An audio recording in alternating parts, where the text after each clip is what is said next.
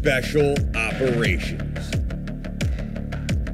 Covert Ops, Espionage, The Team House, with your hosts, Jack Murphy and David Park. Hey everyone, welcome to episode 230 of The Team House. I'm Jack Murphy here with David Park, and we're really happy tonight to have in studio our guest Aaron Schwartzbaum, who is a Russia expert. We had him on about a year and a half ago, like really a week or two after the war kicked off, to really do kind of a deep dive on the war in Ukraine, and I'm going to catch back up. We got a lot to talk about tonight, but first, we want to say thanks to our first sponsor of the evening, ReMedical. Let's take a moment to tell you about our sponsor, ReMedical. We know how difficult it can be to get accurate disability rating and the proper benefits, despite your best efforts and multiple doctor visits when it comes to the Veterans Administration. Connecting new or worsening disabilities to your service just adds to the frustration, because they all act like the money is coming out of their pocket for some reason. This is ReMedical's wheelhouse. The documentation process they've designed to help veterans is unmatched, and the experience of the doctors in their network is invaluable. Now, every case is different, and ReMedical can't guarantee what the VA is going to decide, but 95% of their clients reported receiving a disability rating of 70 or higher. ReMedical's nationwide network of disability specialists and medical professionals are ready to help veterans across all 50 states and those working or living overseas. So if you need an evaluation of your disability rating and accurate medical evidence to support your VA claim, turn to the team at ReMedical. Head over to ReMedical. That's reemedical.com/theteamhouse. That's reemedical.com/theteamhouse for more info. Don't fight that battle by yourself, guys. Like, it's a complicated system. Get professionals on your side. Reach out to ReMedical. so Aaron, can you give us like a brief recap on your background and where you're coming from? I know we talked about it probably in depth on the last one. Yeah, the origin story, right? Yeah, just for people who haven't heard it yet. Well, first of all, thanks for having me back. Good to be here. So yeah, by background, I'm a Russia analyst, but I've also bounced around the political risk and startup space, federal facing for the last couple of years. So kind of a tech, risk, and subject matter regional hat I wear. So currently, and just want to emphasize, speaking for myself tonight, so my Russia Eurasia affiliation is with the Foreign Policy Research Institute, FPRI, which is a nonpartisan think tank in Philadelphia, where I live. It's a great city, folks. That's the one. I'm working with a startup called Altana, actually here in Brooklyn, that does supply chain analysis, applying artificial intelligence and machine learning to global trade. Some really cool analytics there. And I'm also working on a DoD grant project about great power influence and seeking to measure and quantify and visualize how the US, China, and Russia exert influence globally. So a lot of hats, but I think this Russia stuff, is the technical term, is my first love. So yeah, it's been a pretty wild year and a half. Mm-hmm. Crazy to think how much has happened since last I was on. There's a lot of grounds to cover today, I think. Do you have any thoughts about where you'd like to start that conversation? I mean, we can start big picture and go small picture, or... That's probably the right way to go about this. So since the invasion kicked off, I mean, I think we talked in the last episode a lot about the drivers for the conflict and sort of where it stood at the time. Big picture, how have you seen things unfold over the last year and a half? Yeah, so a couple of, I guess you could say, like the big themes we've seen. So, I mean, for one, the tenacity of the Ukrainian people. We saw that at the very get-go. That was true the first time we did this, and that's true now, and that hasn't really flagged or wavered over this whole thing. I think, I guess last time we talked, the Russian military forces are probably, a week in, still parked fairly close to Kiev in the suburbs. So we've seen the war swing back towards Ukraine's favor largely. It's, I don't want to say stalemated, right? We don't want to use too loaded terminology here, but kind of taken on more stable contours, I guess. Mm-hmm. Less maneuver, more of a slog of late. And I think we can talk a lot more about that. The battlefield has matured a lot, yeah. Yeah, so there's that. I think those are the two big trends. I think the other thing worth mentioning is some of the lessons that we've kind of learned time and time again about the nature of warfare and the extent to which we're seeing some new technology and new developments, but what is the line about how like the character of war changes, the nature of war doesn't, and seeing like the proliferation of drones and new stealth cruise missiles being tested from Western countries, XYZ, but ultimately there's a lot of math problems that, relate to fighting a large interstate war. And I think, okay, another lesson, big takeaway is how nasty near-peer competition is. And there's no ifs, ands, or buts about it. It's bloody and it's brutal and it's horrible. And that's just the nature of it. It's not a Desert Storm thing. It's not how that works when you're fighting an opponent who's at your kind of weight class. Right. This is more of a war of attrition where there are front lines. Yeah. Oh, yeah, profoundly. I mean, the New York Times did a report. I want to say it was around Bakhmut, talking to a Ukrainian medic who it still sticks with me. Just the real 1,000-yard stare in his eyes. He wasn't even on the front, but almost like hollow as a person from the stuff he had seen. Right. Basically said I don't know if any of you would understand. It's not even worth sharing what I've seen. You won't get it. And yeah, it's still that face is stuck with me. Hope he's doing okay. That was a tough one to watch. And I think it was you that pointed out to me that, one of the big lessons that come out of all of this is that for all of our talk about cyber warfare and stealth technology and on the American side, we talk about all these things that are over the horizon, directed energy weapons and all this sort of far-flung, almost Buck Rogers sounding technologies. Here we are in a modern battle space, but it still comes down to, at some point, you got to go and clear the trench line. You need to clear through the breach. You need to send soldiers out there lobbing hand grenades into the trench. Yeah, there was Russia's push in the east when that started. So after Russian military forces withdrew from kind of central north Ukraine, from around Kiev, Sumy, that area, and then concentrated on Donbass. In their offensive, there was an episode where they lost, apparently, and it's hard to know the specific numbers here, about maybe 500 people, multiple units of materiel and tanks trying to cross a river. Yes, yeah. Trying to cross a river is hard. That is armored vehicles. With armored, that's just tough. It doesn't matter if there's cyber or what. It's just that remains true of warfare. You can tell a Roman general that to be that's hard to get across the river opposed. Right? Yeah, when the Germans tried to push into Russia, they encountered all of this. So yeah, not new to anyone. That's kind of a reminder of some of the kind of the rules and laws that govern how this sort of thing tends to happen. So I mean, if I'm remembering correctly, and so much stuff has happened, but I mean, yeah, they successfully defended Kiev. The offensive from Belarus is pretty much done with. But then we saw, I guess at the halfway point, we saw a very successful Ukrainian offensive to recapture some of these areas, and these stunning images of Ukrainians rolling into these little villages and old ladies coming out and hugging them and giving them oranges. Yeah. I mean, did that surprise you how effective they were at that time? I think that caught everybody by surprise, and I think it's interesting to see how that set expectations for what's happening now down south, Zaporizhia, around Tokamak. We can talk about some of the geography and the counteroffensive now. But yeah, what was happening at the time was Ukraine pushing on Kherson, which was the only major city to fall to Russian military forces. And it was, in a certain respect, kind of similar to what we're seeing now in southern Ukraine, where it became kind of a bloody, protracted slog through defensive line after defensive line, and albeit not as well dug in as the Russians are in the places they're defending now.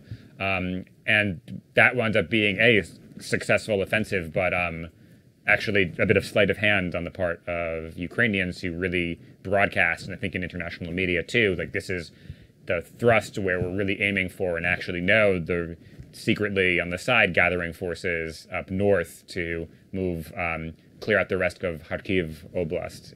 So up north, and yeah, had a tremendous success pushing back the Russians there. And I mean, that's, I think, really the example of maneuver warfare, kind of in the quintessential form, just moving around strong points. And I mean, you have to think there was some older gentleman in the U.S. somewhere who helped build the Humvee, who must have been delighted watching them zooming around the flat plains of Eastern Europe as they were, designed, and like that's what they were built for, and they were good at it. But yeah, that's given way to, as we'll get into, kind of a different kind of combat here. But yeah, that was a real bloody nose for Russia, and kind of shocked the world that Ukraine was able to pull that off. Right. I want to ask you real quick, in retrospect, you talk about a bloody nose. In retrospect, like there's a video of Jack and I think Andy Milburn all prior to the war saying, we didn't think it was no going to way happen. this will happen. It's not going to happen, right? We were wrong. A lot of people were wrong. We were wrong. I was wrong. Yeah. Then I think for most people in the United States, for most analysts, for most, people interested in military stuff, they thought the Russian army would it would, 3 days, 5 days, it'll be done. And we were wrong. Through the course of this war, what are some other things aside from those two big ones? Have you seen people kind of go out there on the, not on the limb, whether it's popular, a popular theory or not? Where have you seen people just really fall short, looking in retrospect, in their assessment of what was happening, whether with Ukraine or Russia or anything else like that? I think one of them, we can talk about the larger kind of trends we've seen with the war. I call it the boom-bust cycle, and it describes a lot of the coverage of Russia domestic politics too, where coverage of the war tends to vacillate. It's never, hey, this is like a brutal near-peer slog, it's extremely bloody, and Ukraine is slowly advancing. That'd be a pretty nuanced, I think, fair take. It's either Ukraine is about to collapse, their forces are falling apart, or, hey, Ukraine is gathered for this counteroffensive and there's absolutely nothing Russia could do. Right. A nuclear armed state. Like, there's nothing Russia could do. This is the end. And it's like, it's never really either of those extremes. And it still is the tone of coverage of like, Ukrainians are demoralized. It's like, well, no, they're like still advancing in the south. Like they're making progress. And there's other reports that they're actually feel pretty good to be making progress despite the heavy costs thereof. So yeah, I think that's one of the things to be on the lookout for, where it's these complete swings. So after the Kharkiv offensive, like Ukraine, they've got it in the bag now, and then Russia pushed into Bakhmut, this absolutely bloodbath urban slogfest. And oh no, Ukraine's broken out, they got pushed out of Bakhmut. And then they gathered for the counteroffensive. Oh, now Ukraine's going to win. And it's like, no. So it keeps doing that again and again. And it's a good habit to kind of be aware of that pattern in coverage, because the truth remains somewhere in the middle. There's the classic line about Russia, never is strong as you fear, never as weak as you hope. And I think that is true, for Russia now. But I think, good thing to keep in mind about the coverage. Mm-hmm. Right. Yeah, you're right. That it's often portrayed as being hopeless for one side or the other. One other big trend I just want to drill down on, I had hopes to mention it and forgotten, now re-remembered, making peace with the fog of war. I feel like with a lot of military coverage, I don't know if this is unique to Ukraine, but like the over-ossentification, where like we can know everything happening exactly, like the motivations, what's going on in each village and each mile of dirt, and like we can't. And making peace with, not really knowing exactly what may be happening at any given moment. And that's, easy to spit out like hot takes, like, oh, this is what happened here. And we, especially with the counteroffensive now, we don't really know like a super granular level. There are people who do. They're not going to tell us what's actually happening. But yeah, it's acknowledging that there's a lot happening that we just fundamentally don't know. Yeah, no, you're right. And I mean, I was thinking that this week, and we'll talk about it more, but with Prigozhin, I mean, right away, everyone's like, this is how it happened. It's like, you don't know that. Calm down. Take a step back. No, that's true. That's a reoccurring theme throughout the conflict. And, I think modern technology's kind of brainwashed us. We like self-delude ourselves that we know more than we actually do. Yeah. Any technology for that. That's some of these big battles, Kherson, Bakhmut, Mariupol. Want to talk to us a little bit about the geography of Ukraine? And there's always a lot of talk about, is this, the cities are often the centers of gravity. Are they strategic? Are they not strategic? Should the Ukrainians be fighting, pulling the resources into this conflict or not? I mean, what is the significance of these various centers of gravity in the conflict? Yeah, so I think we can talk about, maybe more helpful to talk about the front lines now. We can talk about Kherson and Mariupol. I think one of the things, when we're talking about strategic, it's important to talk about strategic how. Right. Because there can be strategically importance. Let's talk about the city in the south, Tokmak, is not a large city, more of a town, really. That's just an importance transit hub. So, that's one way of measuring strategic importance. From the other hand, a city like Bakhmut, yeah, there's some rail junctions that's important-ish, but there's symbolic importance, there's political importance. And not to get too Clausewitzian here, but people say, oh, there's the politics side and the military, and that's just all one big spectrum. So Ukraine choosing to fight for Bakhmut wasn't, a lot of the experts in the field, and there's a lot of people who know this stuff way better than I do, but would say it wasn't militarily necessary to defend that particular city, but politically it became kind of this point of resistance. They shall not pass. Right. Verdun style, we will stop them here. And as it were, Russia kind of exhausted itself by going after that. Russia too, we will take this place that was not strictly necessary to take. So when they did, they ended up taking a ghost town, just a hollowed out skeleton of what it was. Ghost town is maybe even generous. I mean, it kind of flattens the whole place, so it's not really much of a place anymore, unfortunately. Yeah. As far as the geography, so at the beginning of the war, last time we spoke, it was around Kiev. This was a attempted decapitation. They were going to try to encircle Ukraine's capital, force political concessions, bing, bang, boom, done. 3 days, have a big parade through the city, and leave. And I think that's one of the things we learned maybe around the time we were talking, or maybe soon after, that a lot of the Russians who rolled in up north had their parade gear with them.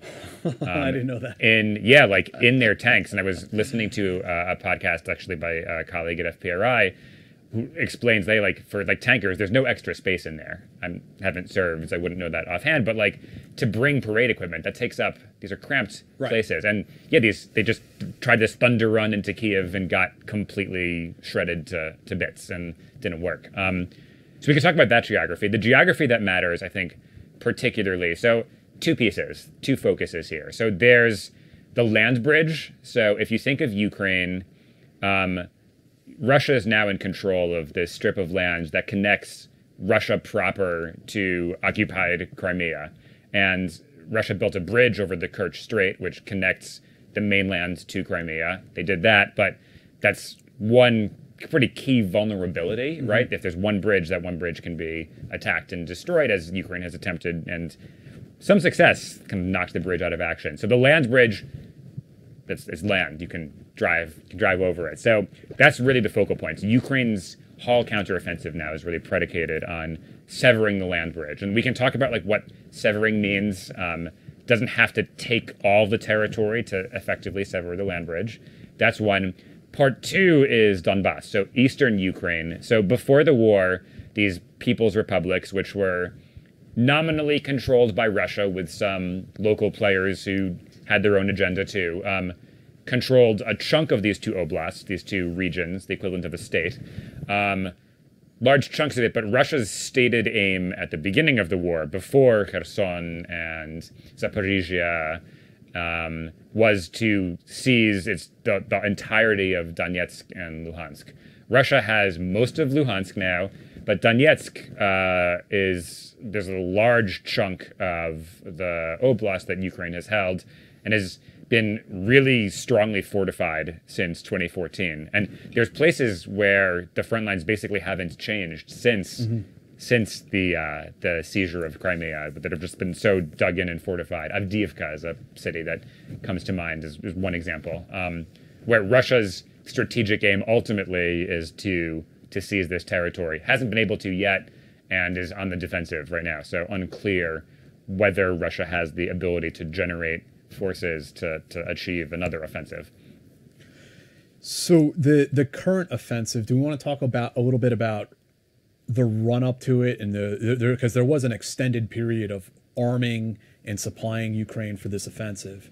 bringing over the Bradleys and everything else. I mean, do you want to talk a little bit about the run-up to the offensive before we get into it? Yeah, so the story here is Ukraine kind of playing defensive in the East over time, all the while, in some cases, trading space and land for time to kind of wind up its fist to basically generate more forces. And this was one of the things we saw early in the war, where Ukraine underwent national mobilization at the start of the war.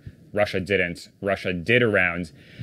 You know, as I think back on this, we came up with a list of like key events that happened, and I keep thinking of more of them as we have this conversation. Yeah, Russia declaring partial mobilization in 2022. That was a pretty watershed event that has led Putin, I think, scared is not the right word, but certainly put him off of declaring more formal mobilization. Because of the internal strife. But yeah, Ukraine basically built up a lot of new forces to try to launch this counterattack and sever Russia's land bridge. So make this Kerch Strait bridge the only place that Russia could resupply Crimea. Ostensibly go after Crimea too. I don't know if Ukrainian leaders themselves actually think that's going to happen or should happen, but they certainly talk about it. They want to demonstrate a will to be able to attack everywhere and keep Russian military forces off balance. And we saw the Ukrainians kind of like probing the wire for quite a bit in the run up to this, and then there's the whole incursion into Belgorod by some sort of a proxy force. Yeah, so that was one of these like weird episodes where these are Russian nationalists who you would think would also have imperial views towards Ukraine. Interesting. But yeah, they launched this incursion into Russia proper and took over a couple of towns for a while. And they're like a little fascist, ostensibly. A little fash, just a pinch? A bit of fash as a treat. Yeah, but they kind of haven't been heard from since. So I don't know what happened. I think the Western leaders, I think, maybe fairly kind of slap on their wrist, hey, like, don't associate with those people. But they're effective, and it's the same reason Ukraine in 2014 has relied on this Azov battalion. We can talk about them. Like, they're willing to fight. And Azov, as it were, has become more professionalized and isn't really the same organization it was with the same problematic insignia. It still has some of that, too. We should get into that a little bit. But then over the summer, we saw the offensive start to kick off in earnest. I mean, there were high hopes for that. I mean, we had conversations with it on this show with Andy and some other folks. How has it kind of played out from your perspective? Do we got to do this? Yeah. I'm sorry to interrupt you, Aaron. Go ahead, Dave. Which one did you want to do? Go ahead and jump on this. January marked the third time a power station in North Carolina was damaged by gunfire recently. Authorities are saying the attack raises a new level of threat. Authorities are now checking our grid for vulnerabilities. They've identified 9 key substations. If these substations are attacked, power could be knocked out from coast to coast for up to 18 months. Imagine a blackout lasting not days, but weeks or months. Your life would be frozen in time right at the moment the power fails. Lights all over the world would go out, throwing people into darkness. That's why having your own solar power is more important than ever. With the Patriot Power Generator, you get a solar generator that doesn't install into your house because it's portable. You can take it with you, even use it inside. But it's powerful enough for your phones, medical devices, and even your fridge. Right now, you can go to 4Patriots. That's number 4patriots.com and use code TEAMHOUSE to get 10% off your first purchase on anything in the store, including the Patriot Power Generator. You'll also get their famous guarantee for an entire year after your order, plus free shipping on orders over $97.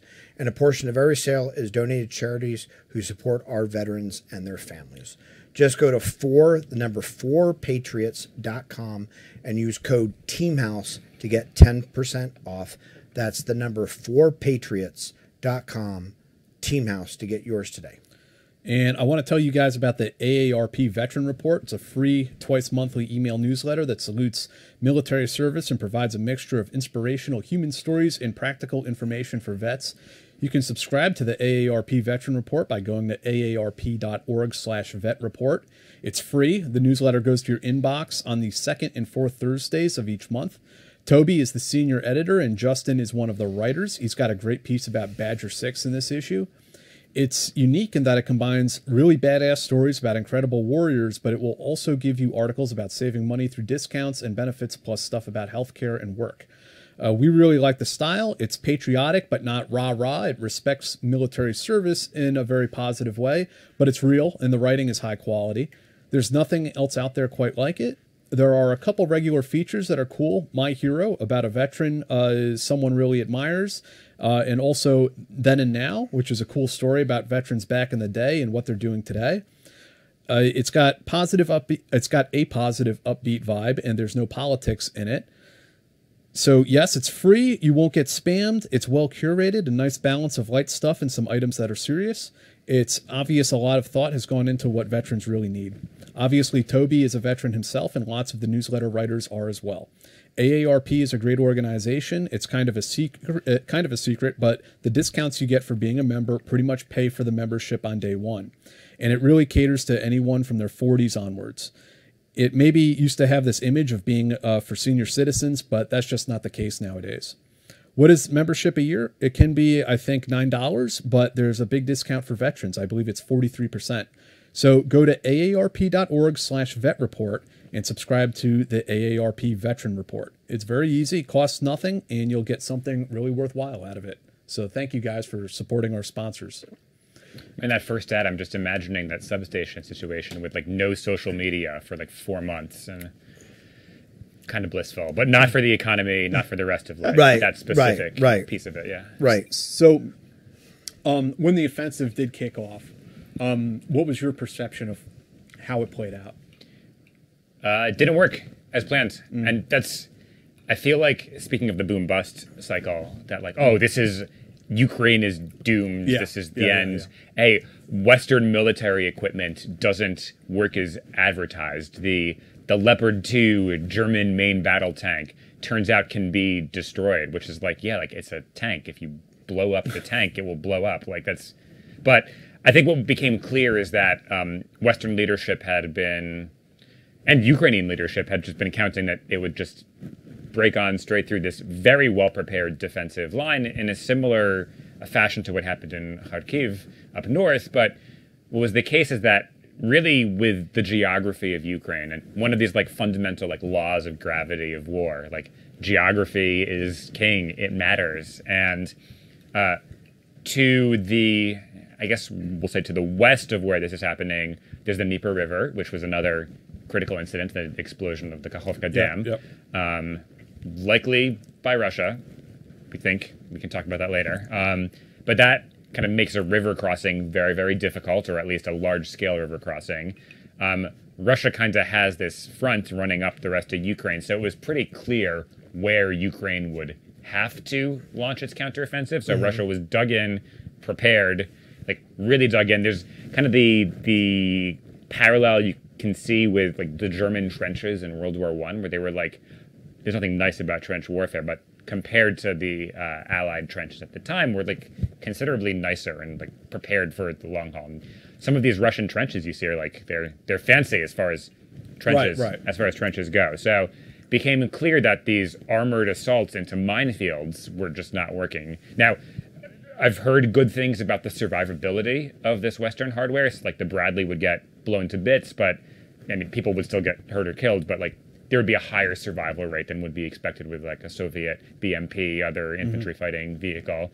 But yeah, it wasn't leading to success. And so what appears to have happened is Ukraine's military pivoted strategy a little bit and now uses a lot of these armored vehicles to bring troops closer to the front, and then very, very piecemeal, bite by bite, the nail clipper, salami tactics approach, trench by trench. It's bloody, but it's on balance, saving lives. They're trying to preserve their forces. And it's had some success. Now, there's a town that's been in the news these last last 2 weeks, maybe 3 weeks, Robotine, is been like the center of fighting. And people say, oh, it's this Ukraine's been fighting 2 months to take this tiny little town, wasn't a major population center.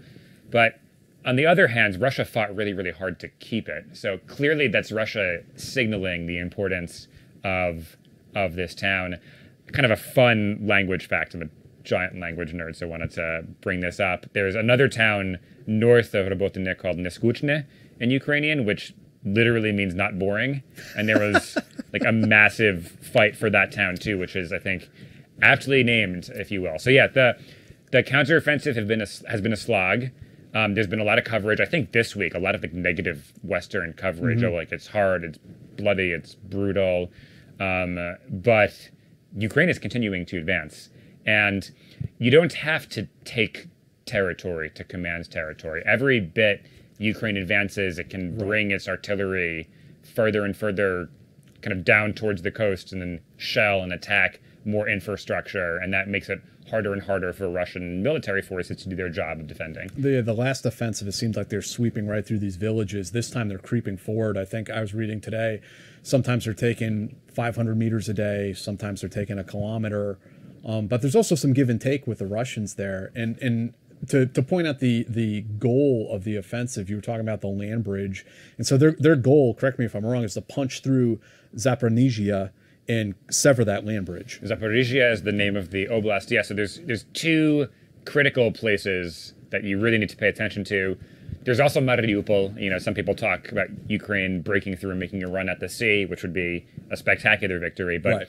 Tokmak is a town that's kind of south of, maybe not directly south, probably more southwest of this Robotine. And folks at home, you can look at a map. It will make a lot more sense. I can talk with my hands like a fighter pilot here, like, oh, they're going this way. But no, so Tokmak is a major like rail and road junction on the land bridge, right? It's a land bridge, it's land, but there's a couple of main roads. So if they can sever that artery, that's important. And then Melitopol would probably be the largest intact city that Russia continues to hold in Ukraine. So that would be a pretty symbolic victory to take that back. The other piece to keep an eye on, so we have the Dnieper River running to the west of Crimea and down into the Black Sea through Kherson. And they have gotten to the other side in a few cases, haven't they? Yeah, so there's been some probing special forces action. I'm sure you'll hear some great stories after the war from people who were part of that.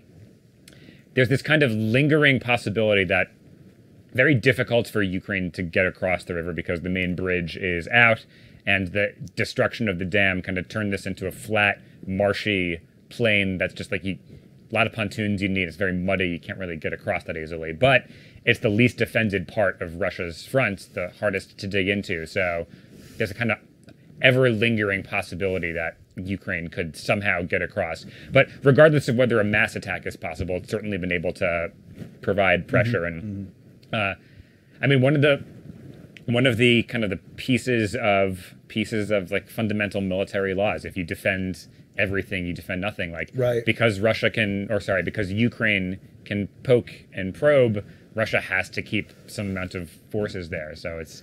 But that works in reverse too, right? That wherever Russia decides to focus their forces, or I'm sorry, wherever Ukraine decides to focus their forces, Russia can just kind of roll in a, sort of like a stress ball in a way, which leads me to the question, and how do we see an end to this conflict when everything is right, when it's very hard to create such a decisive victory, unless they march into Kiev or into Moscow, like how is victory won where Ukraine maintains its stability as a country, Russia,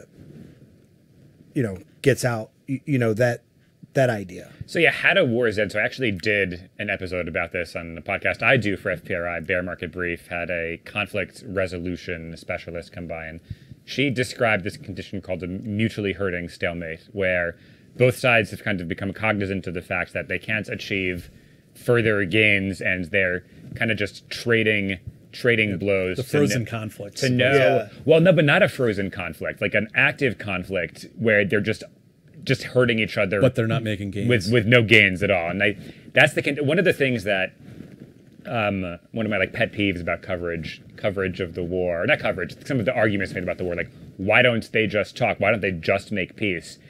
Like, peace is good. I hope the conflict ends. This is a bloodbath. It's terrible for all concerned. But like, wars don't end because peace is good. Wars end because of the status quo on the ground. One side has completely won, or both sides are tired out and don't think they can go any further, and they declare an armistice. So I still think the most likely scenario here is probably some kind of stalemate. I don't know where that's going to be, right? You could have a stalemate where Ukraine is threatening Crimea again and has made a breakthrough. You could have a stalemate along the line as it exists now.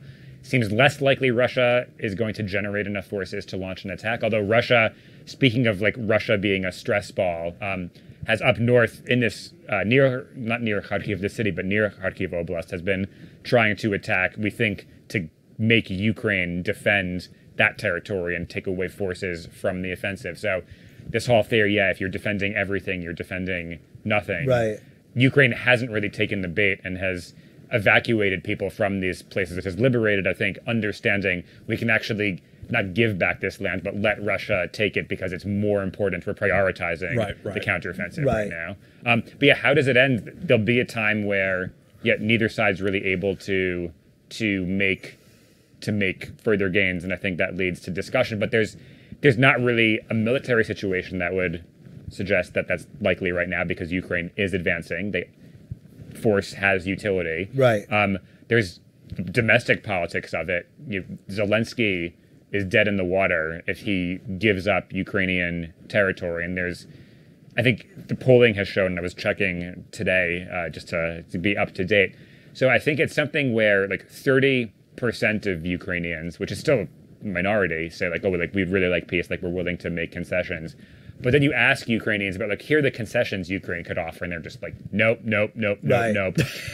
So peace is nice, but if you ask about like the mechanics of it, that's the one. Putin probably could turn on the dime and say, hey, we're ending the war and we're just taking the territory we had when the war began, and Crimea, we're leaving for another day. We did it. Victory. And like, he controls the information environment, so like he probably pull that off decently. Right. But do you think at this point though, do you think that Ukraine, because I mean, let's face it, like Putin took Crimea in like 2014 and we didn't really do shit about it. Like the US government, like it's kind of a non-issue for us, right? Now this invasion is an issue, but also now it's sort of, it's political talk. So if Putin were to pull out and just say, look, no harm, no foul, we still got Crimea, I don't think Ukraine's going to stand for that. And I don't think that U.S. or Europe will allow that to stand. Or do you think they will? It depends. So, like, will Ukraine likely ever say, like, Crimea is Russia now? Like, I doubt that. Is there a situation where the war has kind of, not frozen, they're still fighting, but, like, stalemated? Right. And there's an armistice, or, like, this is the status quo, like, Russia gets to have X, Y, and Z. Crimea, we will revisit in 10 years. And we're not admitting anything, but we're not going to fight over it now. Like, that's a possibility. But the other problem is that we can get into some of the international relations theory here. Hell yeah. So there's the credibility issue that Russia, this war seems, and one of the lessons we've learned is that seems to really have been planned in Putin's head, where there was not, I don't know, buy-in's not the right word, but like Russia's military wasn't deeply involved in planning logistics. A fever dream invasion. And ready for this. Yes, it was planned, and it was kind of a fever dream based on his belief that Ukraine's not a real country. They're just Russians anyway, and they're just going to welcome us like we're liberators. Did not happen. Turns out when you bomb people, doesn't endear them to you. Go figure. Yeah. But yeah, he doesn't have like a way to signal credibility because he decided to go to war. If he says, oh no, like this is done now, like how would he signal that it's not going to happen again? So you need to have other powers involved. Would China say like, no, and like we're going to sanction them if they go back to war? So like now you can trust that it's not gonna happen. So yeah, he has limited credibility. And there's theories about like negotiations and how like having a democracy actually is a really helpful signaling tool.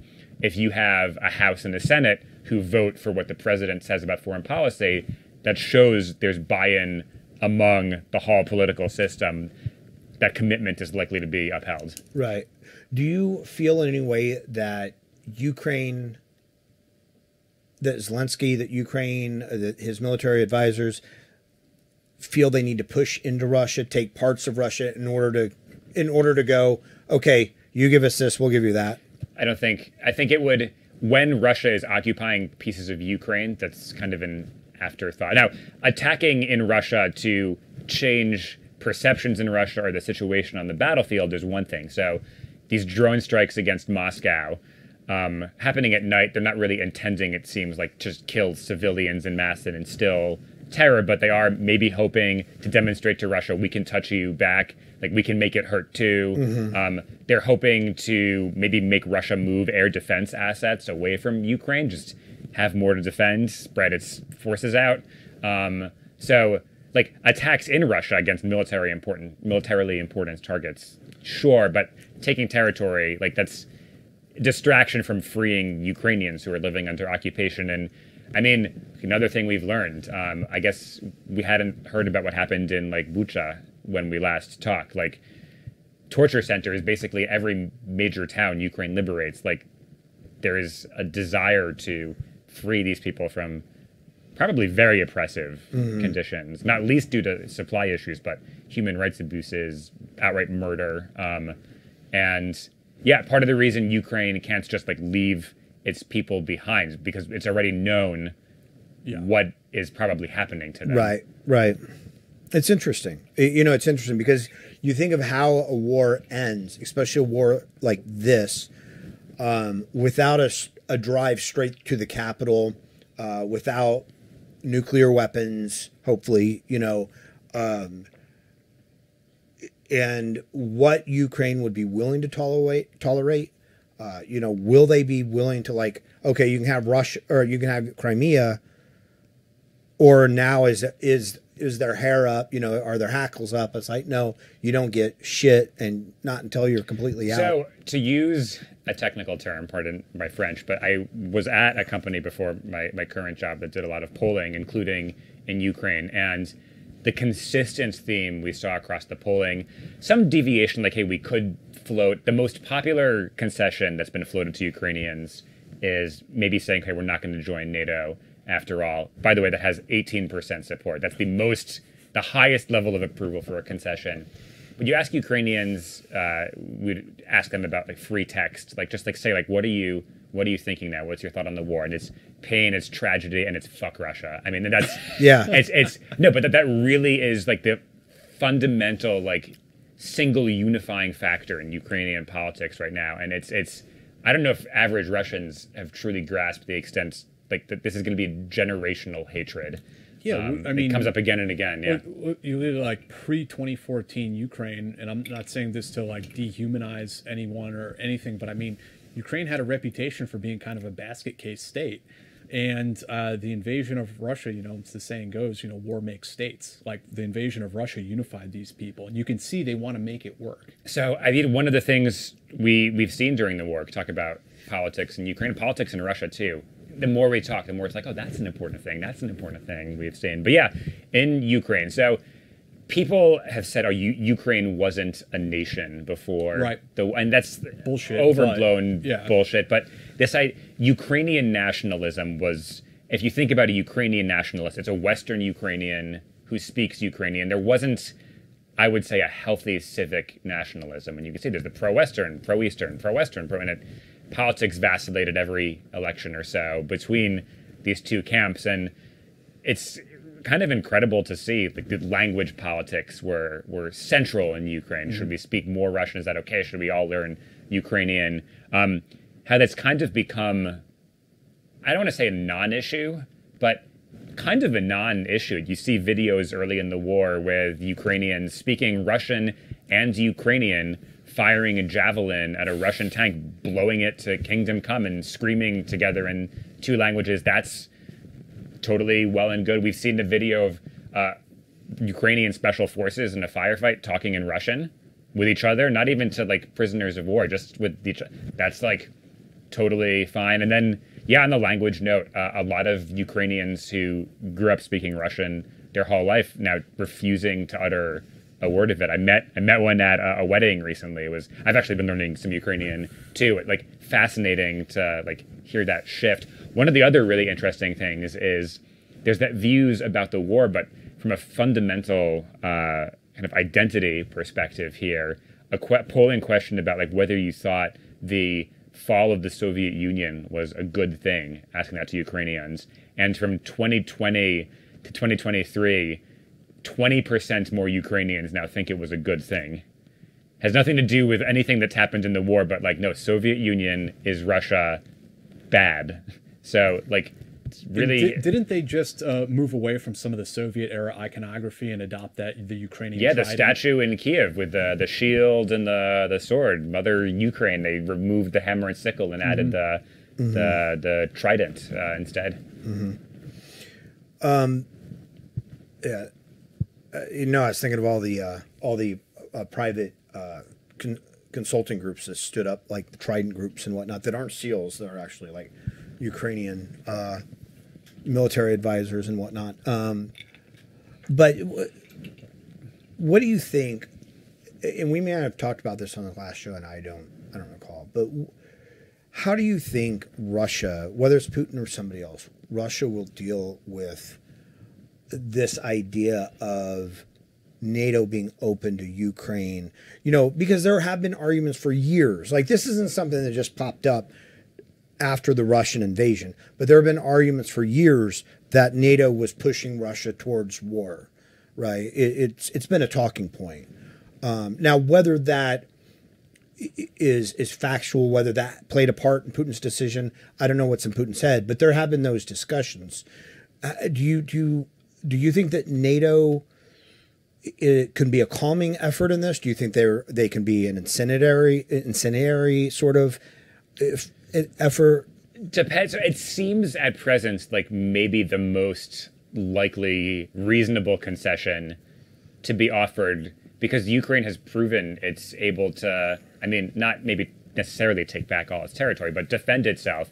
If you had told someone at the outset of the war, Russian tanks are rolling in, hey, Ukraine is going to fight Russia to a stalemate, they'd be like, get out of here. Like, that's ridiculous. And that's what's happened. So hasn't needed an Article 5 guarantee of mutual assistance to defend itself effectively. So it's certainly possible. Now, the extent to which NATO was or wasn't a factor is, that's going to be debated for years. Sure. It's certainly talked about by Russian elites. We now have an interesting counterfactual with Finland joining NATO, which is also very close to Russia, and Russia removed forces from its border with Finland to send to Ukraine, and that's all well and good. So it's probably part of the equation and to some extent, but I think one of my pet peeves with some of the arguments, so like Russia was provoked because of NATO expansion, but it's never articulated, and then what? NATO expanded, and then like what did Russia lose by that? Right. And it seems to be the gripe is that losing the ability to freely invade any country in its periphery it so chooses, right? Right. Different fundamentally than the US or NATO putting nuclear missiles in Turkey, or the Soviet Union putting missiles in Cuba. That's an offensive capability. That does change things. Sure. But if you look at NATO forces in Eastern Europe before Russia's latest invasion, not a whole lot there. What are they going to conquer Russia with 10,000 troops and some strikers? Like, that's kind of hard to believe. Or I saw an argument, NATO was pumping Ukraine full of weapons before the war. Yeah, actually, incidentally, Trump was the one who started arming Ukraine more seriously than Obama had, sending Javelin missiles, which are useful, but you're not going to take turf with that. That actually got approved on the very tail end of the Obama administration. Okay. The Javelins. But yes, it continued through the Trump administration. It seems like, Putin accidentally, fought against his own cause, and that he proved you join NATO, you don't get invaded. And, Finland and what is it, Sweden is on track. Yeah. So it's hard to imagine Ukraine wanting to give up that. I mean, this was a pretty great strategic blunder for Russia, I think, is the takeaway. They turned the Baltic Sea into a NATO lake, essentially. That's happened, have weakened their position in the world. They talk about, BRICS and the global south, but Russia has become very highly dependent on China. We can talk about Russian politics and its economy. We can talk about Prigozhin. I mean, there's a lot to cover. Before we turn to that, I do want to talk about that. Before we totally leave Ukraine, though, you mentioned Azov Battalion, and let's roll into that a little bit, because that's one of the main arguments or counter arguments people make. Some of it is Russian propaganda, some of it is Americans maybe who have legitimate concerns, like, hey, these people are Nazis. Why are we supporting them? Or they're neo-Nazis. You want to jump into Azov Battalion? Yeah. So, look, a lot of shades here. So, like, the origins of this battalion and group, Ukraine in 2014 desperately needed folks who were willing to fight and motivated. And yes, these folks were neo-Nazis. That is not good. I knew people, foreign fighters who joined up with Azov back in 2014. And yes, I can confirm as well that there was a neo-Nazi presence in Azov Battalion. That was no bullshit. They were brought then under military command, rolled up into formal, like, state control, governance, civilian control. And the last I've heard is that these views are, they're still maybe less prominent than they used to be. Look, fundamentally, I have, on one hand, understanding, look, I don't want to make any sweeping generalizations, which of course means I'm about to, but there's been this trend of, like, Eastern European countries pointing the finger, like, you're full of anti-Semites, and it's, guys, it's Eastern Europe. I'm a Jew of Polish descent, by the way, so, like, my folks know this well. Like, there's anti-Semitism in, well, not just Eastern Europe, Western Europe, and a lot of places.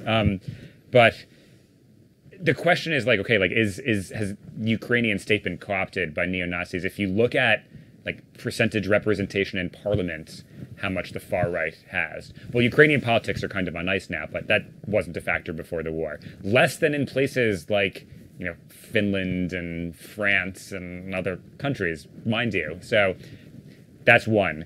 You talk about attitudes towards sexual minorities, gay folks, members of that community. Jews in Ukraine weren't really getting harassed by these folks either. So that's kind of in defense of Ukraine. On the other hand, you've also had these kind of far-right symbology kind of laundered into the public. You see, like, soldiers who have, like, death's head, and they're fighting for independence. The idea, it's not good. And I think it should be mentioned that's, like, not a great thing. The flag of the Ukraine People's Army, this, you'll see it common red and black flag, which were Ukrainian nationalists, fought for independence before and after, during World War II, and sided with Nazi Germany. For partially understandable, the grievance is understandable, didn't like what Russia had done in Ukraine and, potentially genocidal famine, but did side with the SS, and Stepan Bandera killed a lot of Jews in Poland. So, like, not a good guy here.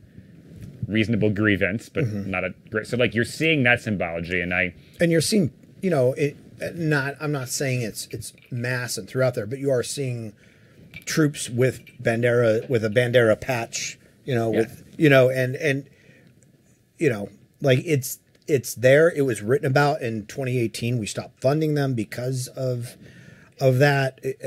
It's important to contextualize, though, because, like, it is a war. It is complicated. There are shades, and Ukraine, not even by and large, almost it's a country fighting for its survival as a nation and state.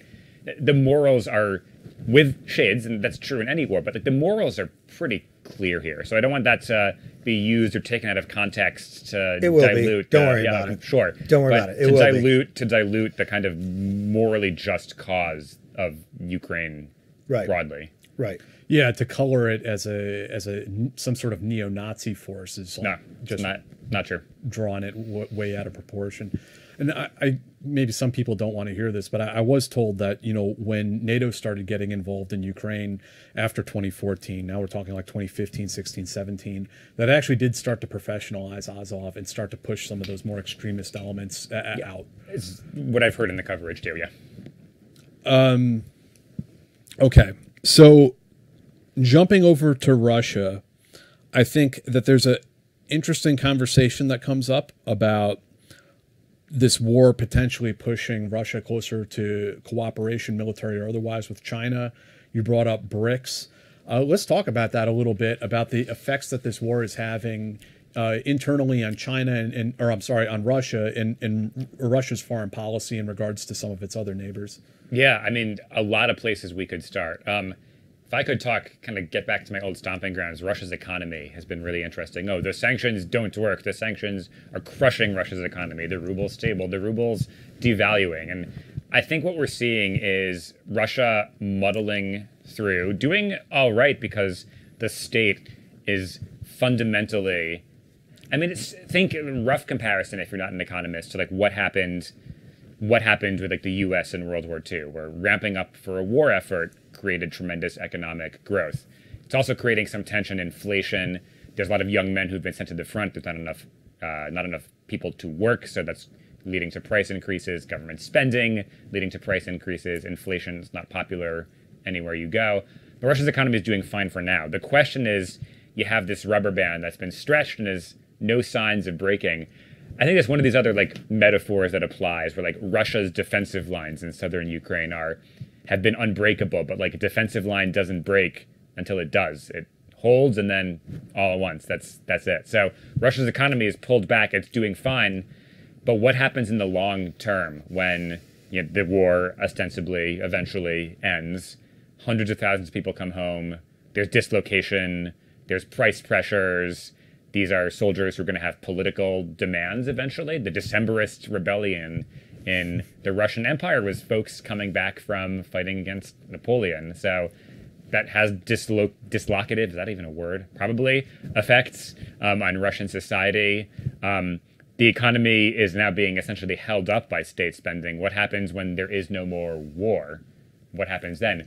Part of the incentive for Putin to not make peace is that right now, that is what is keeping his engine and one of his fundamental sources of legitimacy afloat, is that government spending is up.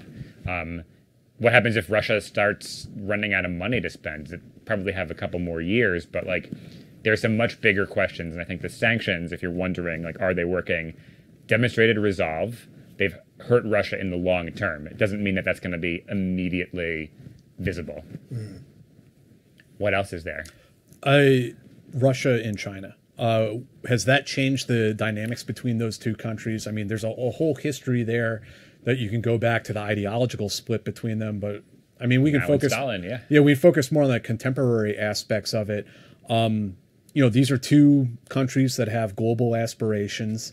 Has the war in Ukraine pushed them closer together and further away from the West? It certainly made Russia more dependent on China. Mm-hmm. That's for sure. China has helped here and there to arm Russia, although it's also selling weapons to Ukraine. You can see that continuing to happen. I think, and that is, indicative that China has, I don't want to say played both sides, but I think is very content with whatever the outcome is. If Russia emerges strong and victorious, that's great. They have a partner in there. Fight with the U.S. may be too strong a word, but competition with the U.S., that's great. If Russia's weak, the Russians have a term that would be the resource appendage, just this extra little, what is it, the angler fish where the male is just a tiny little thing that clips on?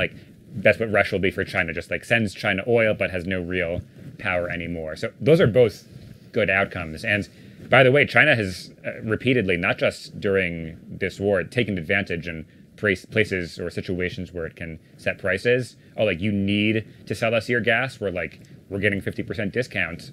There's nothing you can do about it. So tough cookies. So that's been a factor too. Now, Russia and China have a common enemy. It's not the right word, but a common foe, common competitor. So that's brought them together. Traditionally, land powers that are next to each other don't get along. So like that ought to structurally push them apart, but I think right now their common interest has made them closer. Is it possible for Russia to fully pivot away from Western markets towards, purely, Eastern or Eurasian markets? Eventually, but there's nuance there. So there's Gulf money, which certainly is willing to play nice with Russia. These things take time, though. Like you can't like snap and make supply chains turn on a dime. So like, let's talk about hydrocarbons, for example, your oil and gas. Gas specifically. Russia's gas infrastructure, pipelines, were built in the Soviet Union to carry gas from Russia to Europe. And they can say all they want, we're going to sell gas to China. But again, China can dictate prices, and you have to build pipelines and infrastructure to China. That takes years. Even if you're rushing it, like that takes time, right? So you can pivot. It's possible, but not immediately. The other issue is that with Russia's currency situation and inflation, there's a technical term, capital control. So limitations on how Russian companies and individuals can move money in and out of Russia. Russia wants to prop up their ruble, so they want companies and folks abroad to sell their foreign assets and purchase rubles to keep in Russia. Well, if you need to be flexible with supply chains and dealing with international players and all of your money is in Russia, that makes that harder. So there's competing interests here on short-term economic, keep the war effort, but like long-term economic, we need to invest. And that's been, Russia's economy has been starved of investment for decades now. It hasn't really grown meaningfully since 2012. I think real disposable income since 2010 has grown like 5% in like 13 years. That's not good. People are inflation no matter where you are. That like makes people angry. It's true in the States too. True in the West. And if this war does go on for another couple of years, I mean, what does that do to the Russian economy? So again, as long as the state is continuing to spend, they should be able to stay afloat. But like the pressures, they grow and they grow and they grow. And this is one of these situations where people saying, oh, like Russia is going to fragment, Russia is going to remain like. I think my prior here and like base assumption, I think for folks watching should be that like Russia will muddle through. It tends to do that, but the pressures will grow. Look, Ukraine is in an existential fight. So while there's poverty and the economy has been largely wrecked, they have a really strong impetus to fight. And if Russia is fighting a war of aggression entirely outside of its own territory, like that, those contradictions. Maybe not morally with the controlled media environments, but certainly difficult in the economy start to get felt more and more and more. And that is one of the things that may push towards a stalemate. Look, it's Germany's economy in World War I that like finally gave out. That was right. That was what led to the end of the war. If you were, this is an impossible question, so I'm just going to ask you to make wild-ass guesses. But what are the tertiary effects of this that we don't even see now that may be beneficial for us, that may bite us in the ass? What would a strong, after years of building these pipelines, what would a strong Russia-China, alliance look like? If Russia fragments, what would that look like if there's a power vacuum? Like, what are some of the pros and cons of the tertiary effects that could result from this? Okay, so if good for us, we're talking about like good for the United States? And bad for us, like both. Like, and again, I know these are just guesses, but, being a student of history. I wouldn't count on Russia fragmenting. Okay. We can talk about that. Like that is a like sum of all fear situation. It's a nuclear armed country where folks who have the most guns are going to call the shots in various chunks of it. That's not good. We don't want that. Because we saw that with the Soviet Union. But that was with Bush 1. That was like well managed. That was relatively peaceful as far as empires collapsing goes. Like a civil war. Nazarbayev handed over the nukes, and as did Ukraine. One of the maybe. Historically, maybe they're regretting that. They probably are. Yeah, to say the least. Not a situation I think the U.S. should encourage. I mean, I wish it would probably be helpful. One of the things I'd love to see from Biden to clearly state like what does the U.S. want out of this.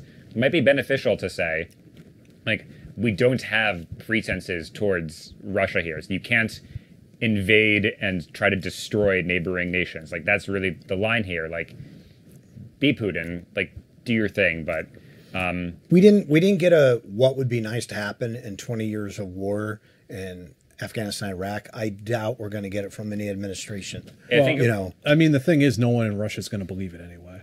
That's true. I think it's good to part of the issue here now, whether or not NATO actually caused this, but there was this sort of footsie with Ukraine over the course of years. Like, there's a possibility, and I think it would have, the West in hindsight would have been better served saying, like, yes, this is happening. No, it's not happening. Here's our policy, and being just a little more upfront about that. And I think that's not a particularly controversial thing to say. As far as like knock-on effects, so there's we're starting to see very, very slowly, like the remilitarization, Europe reemerge as a geopolitical power. Interesting, and it's going to take time.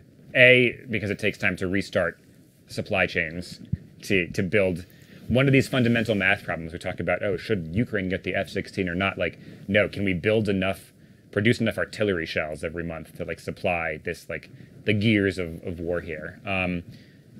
Europe starting that process, starting to be like geopolitical again. Hey, this European project can't just be purely idealistic. Like, there must be military power and force, not used to conquer, but like that has to have that backing. And you see this moment again. It's slow, but Germany, like Olaf Scholz at political rallies, like we can like resist Russian aggression. And he's kind of like, as he's saying, like wait, like we can resist Russian aggression. Like, yeah, like this realization he can be like political in that way and talk about like national security interests. And then there's a real impetus. That's always fun when Germany does. Yeah. There's a real impetus against talking like that in Germany, isn't there? Well, yes, and so it's going to take a while to change.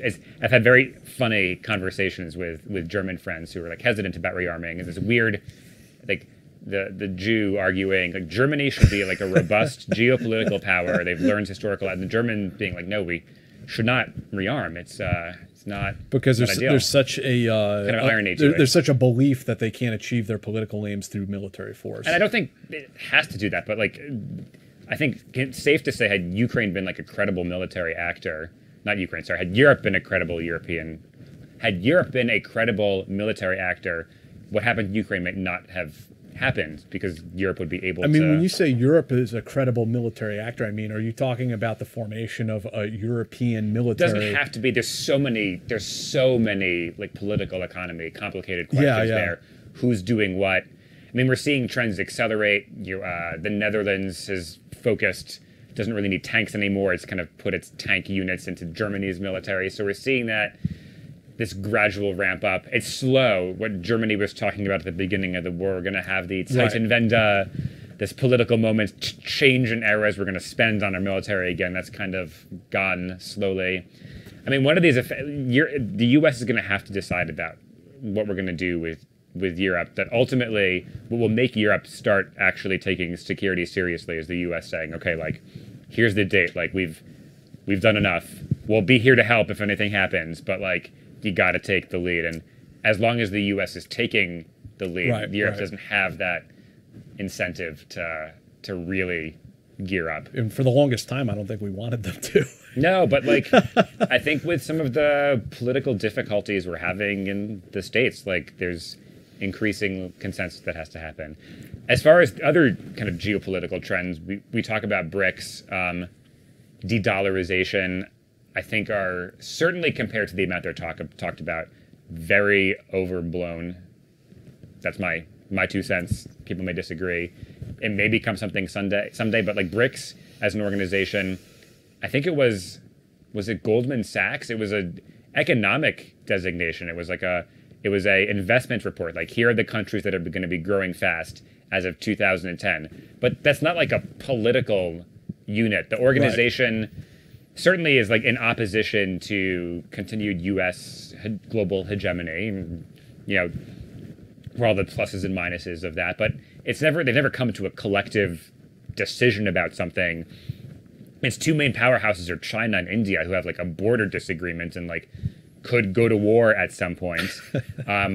Argentina's was just invited. Their two presidential candidates said like absolutely not. We're not joining BRIC. So like, yeah, hard to see like what they just had this like big summit. Like what did they have in common? What are they really doing? And it's unclear like if they can actually like act as a cohesive. Oh, they're competing with the G7. Yeah, but like the G7 as a group like can create sanctions together and coordinate economic policy and COVID policy and financial regulation. Like there's something a lot more serious to that. Now, that may change going forward. But yeah, the other dynamic is like the global South, Africa, South America being maybe cozier with Russia. And I think a lot of this stems from skepticism of U.S. leadership.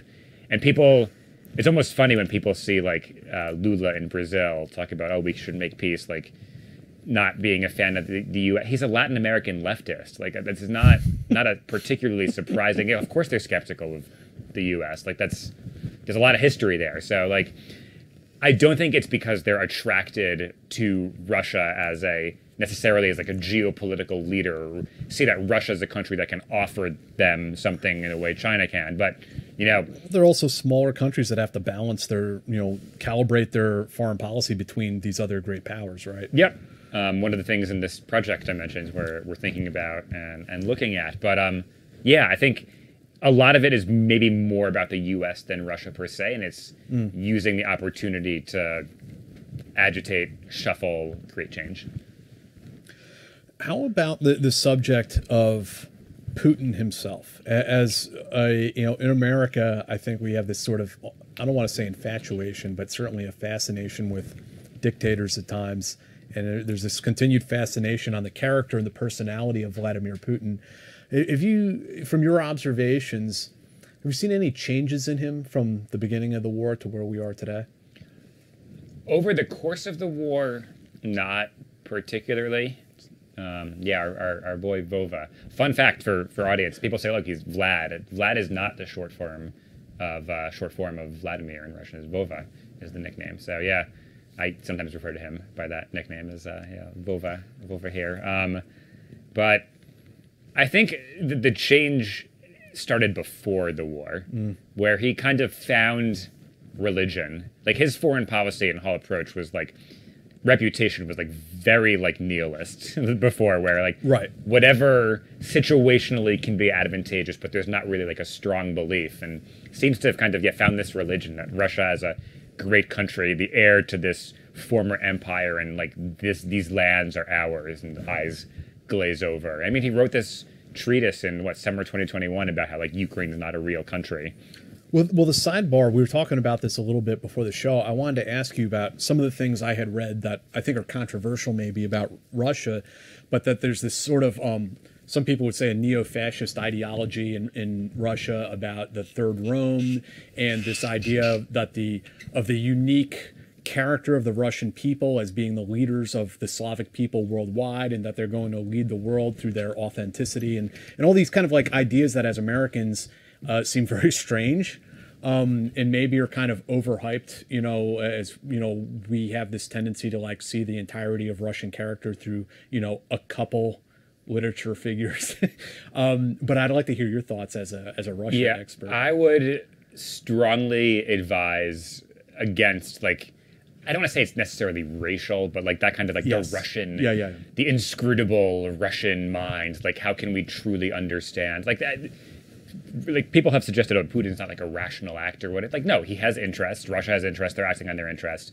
Russia, my only editorial angle in my coverage of Russia over the years has been, it's like a real country that like maps onto other things that like real countries, with recognizable human beings with the same sort of drives that anyone has, with unique characteristics and nuances as any other country would have. But like Russia being a kind of having this like messianic approach that has this clear purpose. I mean, like clear purpose, manifest destiny. Actually, that kind of maps onto some elements in U.S. history too. So it's not this like outlier per se.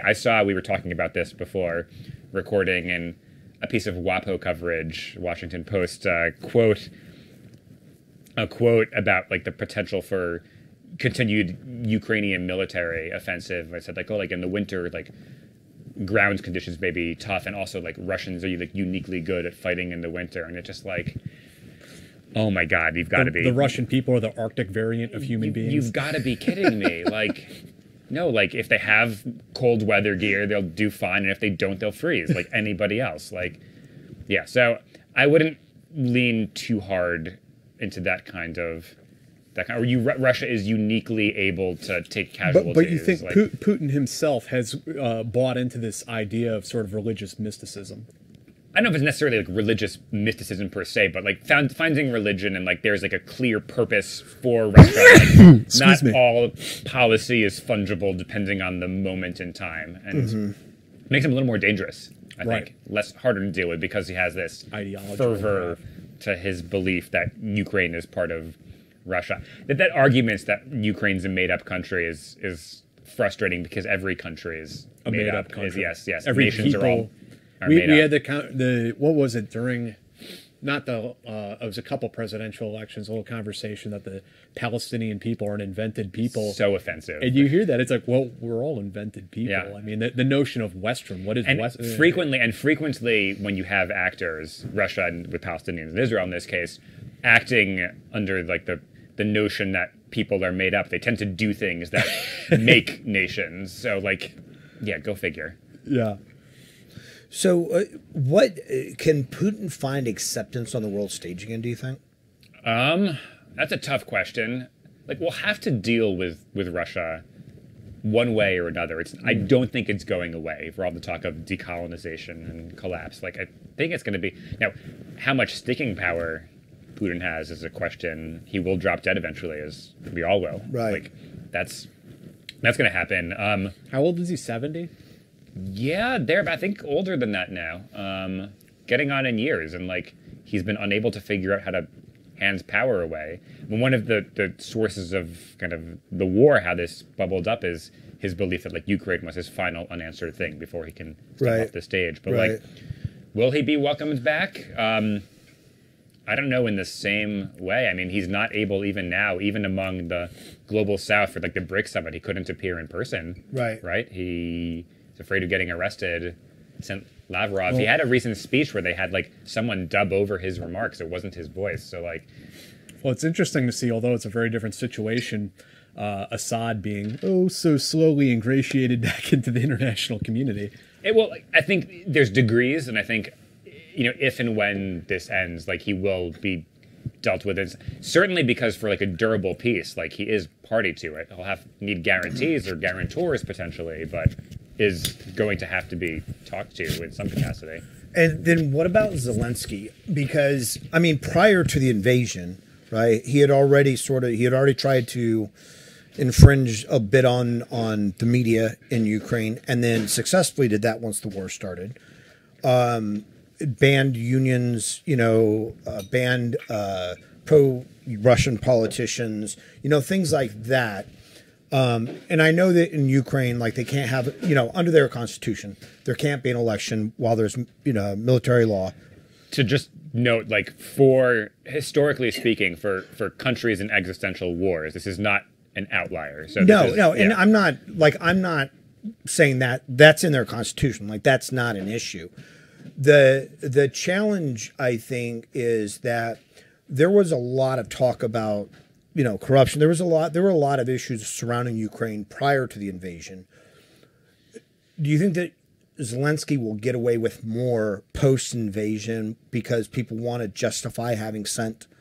Do you think that he'll jump in line? Because again, like I said, there were things he was working on against like freedom of the press and things like that, even prior to the war. Now with military law, like he's been able to pass that stuff saying it's an existential threat, unions and things like that. And it very much is to wit. Like I think that's a safe argument. But yeah, what happens in Ukrainian politics after the war is really interesting. Yeah. I was talking to a Ukrainian professor at a recent event on the sidelines. The takeaway from that is really that like Ukrainian politics are largely on pause, and I think for understandable reasons. There's been consolidation around the war, but I mean, Are there questions about how Zelensky prepared the country for war? Like, could he have mobilized earlier? Could he have moved forces? Should he have taken U.S. warnings more seriously? Had a really interesting points there that part of the reason maybe is that Zelensky's formative experience as a politician was being jerked around by the U.S. The Trump administration is like looking for not concessions, but like what Biden's or XYZ, and was kind of skeptical of the American political system. So when you know, Burns or whoever it was said like, hey, like, you're going to get attacked, maybe thought there was an angle there, which is an interesting read on it. But there will be kind of a reckoning for that, and I think there will be political hay made. Zelensky has certainly emerged as kind of a national hero figure. The irony here is that he was not popular before the war. His popularity was in the 20s, and there were corruption concerns. There are still corruption concerns. Right. One of the poll numbers I found today for some homework is that 77% of Ukrainians think that Zelensky is responsible for corruption. Not in the sense that like he's done it himself, but that he as president owns that outcome. It's something that Zelensky has been sensitive to even during the war. So recently fired all of the regional heads of recruitment because of perception they were, you know, not operating cleanly. Cleaned house in the defense ministry. Reznikov, Ukraine's defense minister, was nearly fired, according to reports, because of corruption concerns and people ingratiating themselves. So that's still going to be a factor. Basically, Zelensky will have, depending on how the war ends, accumulated a ton of political capital for himself. And the question is how he's going to spend it. Now, some of the media questions, Ukraine still has a very, very vibrant free media scene. So the question is balancing between, okay, we have this, I think, fairly liberal democracy, largely because it was a state that was too weak to be more authoritarian. How do we maintain freedoms while also like eliminating the influence of this oligarch class who has not exerted a good influence in the Ukrainian political system, while like respecting property rights? And interesting questions. Very interesting. And I don't have a good answer for it yet. And it's interesting whether America or the Europeans, you know, the allied nations will take him to task. Like, okay, now this is done. Clean up Ukraine, get rid of all, you know, handle these issues. Or if it'll be, we supported him, you know, these years and sent all this money. Let's not give anybody any reason to doubt what we did and just treat him with kid gloves. Well, if he wants to join NATO and the European Union, there are like some pretty specific things they'll have to do. And that's the European Union. Europe should. That's something they can handle and deal with. But look, I think it's not that people say like, oh, Ukraine's like fundamentally corrupt. It's again like Ukraine, like Russia, is a real country too, and like this has been an issue in post-Soviet states with like weak central authority. Like this is not out of the realm of the norm. It's something that like it's not like something Ukrainians are happy with either, mind you. Like they're part of the issue why Zelensky was unpopular before the war was a perception he wasn't cracking down on corruption enough. I mean, there were rumors about him being owned by Kolomoisky and some of these oligarchs, and you can't say like the extent of that, but there is going to be a social demand in a country that's going to be, I think, for a window after the war, depending on how it ends, right? If there's a painful peace, that may change things, but uniquely united. And I think more united than it's been in its entire history, where there's now a common experience. Like every Ukrainian who was born at the time will be able to answer, like, where were you in February 2022? And that's hasn't been the case before. So like there's going to be a common purpose, and the country will have an opportunity to basically be whatever it wants to be. And that, like, there'll be a lot of political capital to make changes. So look, it'll be interesting. Ukraine has been able to govern and manage itself shockingly effectively. Their train system runs better than Amtrak, and it's being bombed regularly. So can we talk about Prigozhin? Yeah, I was just going to ask. Yes, let's get into it. Let's get into it. Let's first start with the coup. How did we get to that point? I mean, Prigozhin, of course, running the Wagner Group, Russian mercenaries deployed into Ukraine, emptying out prisons and sending convicts up to the front lines. I mean, pick up wherever you'd like to pick up. Why Prigozhin felt motivated to do this coup? What was going on? Well, with let's him talk in the about run up to it? let's talk about Prigozhin, Putin's chef. We'll talk about some language. As I mentioned, I'm a language nerd. That I was trying to think of like the good punny title for this episode is like Prigozhin is now post-Gozhin. That's the end of him. But yeah, so how did he, like, why was he around Putin's inner circle? So he was one of these very wily, clever folks who in the 90s was able to kind of get his hands into the state budget and was catering events for Putin's inner circle, the chef. He's literally catering. That's not a no, literally catering. That's not like a mob. A term. euphemism. No, like with food. Hey, go cater this guy. With food. Now the language fact here. So Prigozhin is language-wise related to the Russian verb prigoditsa, which means to come in handy, to be useful. Now, the word Gozhin, god, gaditsa is the same place that we get our word good from. So like this useful, it's a good thing to have around. And so his role in Russian foreign policy was kind of to be this offhand actor. Wagner Group can take casualties and do things that the Russian state doesn't want to be directly affiliated with. Syria. Yeah, like Syria, like the incident trying to attack U.S. special forces and getting B-52'd. You know, the Russian regulars didn't want none of that. No, of course not. And apparently have conducted themselves fairly professionally. They're not the ones, going on murder sprees in Syria. Ukraine, maybe different story. But yeah, so he was used to be useful. And so Bakhmut, he was able to actually achieve some degree of military success because he just tolerance for casualties. They're prisoners. There's Russia's worst, who they were freed from prison and were able to. The tactics that I've read about were kind of interesting, where they would basically just run at Ukrainian positions, and the goal wasn't necessarily to take them; it was just to get folks alive close enough to call in artillery, and then dislodge the Ukrainians, then attack again, human wave. Just you need one or two people to survive. That's all you need, just to say, here's where the Ukrainians are, attack them. It's very morbid. Yeah.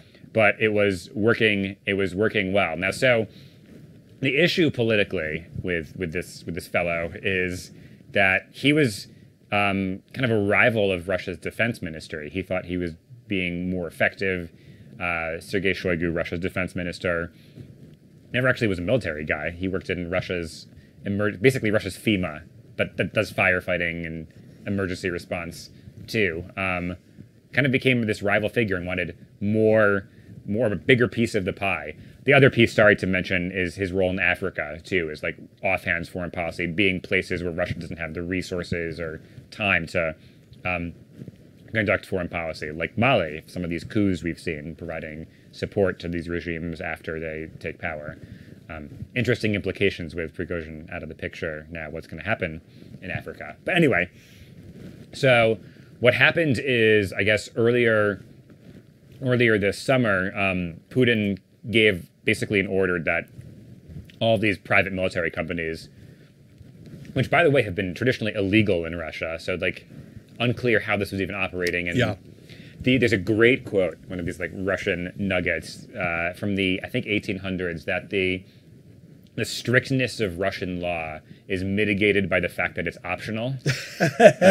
So this is one of these, like, it was like not technically legal, but still there and doing work. So anyway, Putin gave this order down that all of these private military contractors were to be rolled up into the army, and that was kind of the end of the road for Prigozhin. They were going to take his forces away.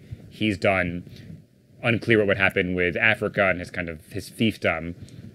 Because that fundamentally changed his logic, where marching on Moscow is an insane thing to do. It's like 100% certainty of death, which, as it were, seems to have led there. But if you're going to lose everything, and there's a 1% chance you might succeed by doing this thing, it's actually kind of a logical step to take. If the choice is you're going to lose everything or have a 1% chance of success, you go for the there's a whole like theory about like human decision making and risk taking, where prospects theory, humans are very, very risk averse. Do you think he was legit marching on Moscow for a coup, or was he marching on Moscow as a statement? It's a great question, and one I think we'll hear about in a couple decades when those archives are potentially open. Part of like making peace with the fog of war, difficult to know with that episode. Like, I don't think he was trying to overthrow Putin. Right. He may have done damage to Putin's reputation anyway. It was more about overthrowing Russia's defense ministry, getting a bigger slice of the pie, piece of the action, maybe more forces, more commands, more influence. But I mean, when he marched into Rostov-on-Don, which is a city in the south of Russia, he was like trying to capture the generals. Like, you guys, like, you're under arrest. I'm talking to you folks. So I don't think it was necessarily about Putin, more of like an appeal to Putin. And for whatever reason, he kind of chickened out before Moscow may have been told off, bought off, wanted to avoid bloodshed. That part's a little unclear. Where did he exist in the larger like Russian political consciousness? Because I just remember all these like pictures of like people taking selfies with him and all this kind of stuff. That was one of the most, aside from the people who got killed on that hard day. They shot down a Russian like intelligence aircraft. They killed, I think it was like 13 people, which was wild. But what a fun day on Twitter in the Russia community, where, I mean, normally it's a lot of takes. This is what's happening. That's what's happening, and everyone was just like, hell, I know what's going on. We're just gonna take out the popcorn and see how this plays out. And it was a bit of fun camaraderie in that. So sorry, restate the question. Well, I mean, where did Prigozhin exist, like within the Russian like social context? Right, great question. So where he existed, and I think interesting in light of recent events and his elimination, is kind of became like a folk hero of more nationalist Russians. Oh, really? Yeah, and this is so. Putin has been more wary over the war in Ukraine, less concerned with the liberals against the war, and more concerned with the rah-rah nationalists. The ultra-nationalists. Like, let's mobilize everybody. Like World War II. Yeah. Let's do it again. There's a Russian phrase, "Можем повторить," like we can do it again. It's like kind of bad. That was not a good episode in Russia's. So when Prigozhin did like his like selfie video from the front lines, these are my dead boys. Like we need resources. Like all the ultra nationalists were like, yeah, this is our dude. Yeah. But that's also Putin's fault for selling it as we are invading a Nazi country, because those ultranationalists, I mean, I'm sure that like they're tracing their lineage probably even further back, but a lot of it goes back to World War II, and a lot of it goes back. But the ultranationalists, no, they can be alt-right National Socialists who, but Nazis has a very fungible meaning in Russia depending on the enemy of the day. So there are Russian Nazis. I mean, it's fungible everywhere these days. That's true, yes. Fascist is like not even a helpful term anymore. But yeah, who are like Russia doing very Nazi-like fascist things, but no, it's the Ukrainians in the West who are actually the fascists and not. It's like a meaningless term. It's been warped by history. I did a great episode on my podcast again, Bear Market Brief, if you want to get really into the weeds on the Russia stuff, about like memory in Russia and World War II and this. Yeah, I'll check it out. It's really everybody check out Bear Market Brief, and in particular, you probably don't remember the episode, but do you remember the title of it? It was some wordplay, but the guest was Jade McGlynn, who's a great expert. She just wrote a book actually about memory in Russia. I think Memory Makers is the title. So yeah, worth checking out if you're interested in this kind of historical memory angle. Everybody check it out. You'll love it. World War II is a lot of meaning to Russia. It's kind of a important time for. Yes, I mean it when you look at their losses, both civilian and military, it was immense. Like they fought some major battles with virtually nothing. I mean, alongside Ukrainians who, as a percentage-wise, took even more casualties. And there you go. So Prigozhin gets a little cooey over there. And a little cooey. I mean, what was the outcome from that? So yeah, we had this weird moment where Belarus's President Lukashenko kind of came riding in on his white horse and was like, actually, in his Lada, we'll take him to Belarus. Unclear, like what was was he instructed by Putin to mediate I mean, Putin's big thing as a leader, just as far as the defense ministry versus Prigozhin, he's kind of the referee. Everyone thinks that he's like making the decisions personally, but he tends to like mediate between factions is kind of his superpower.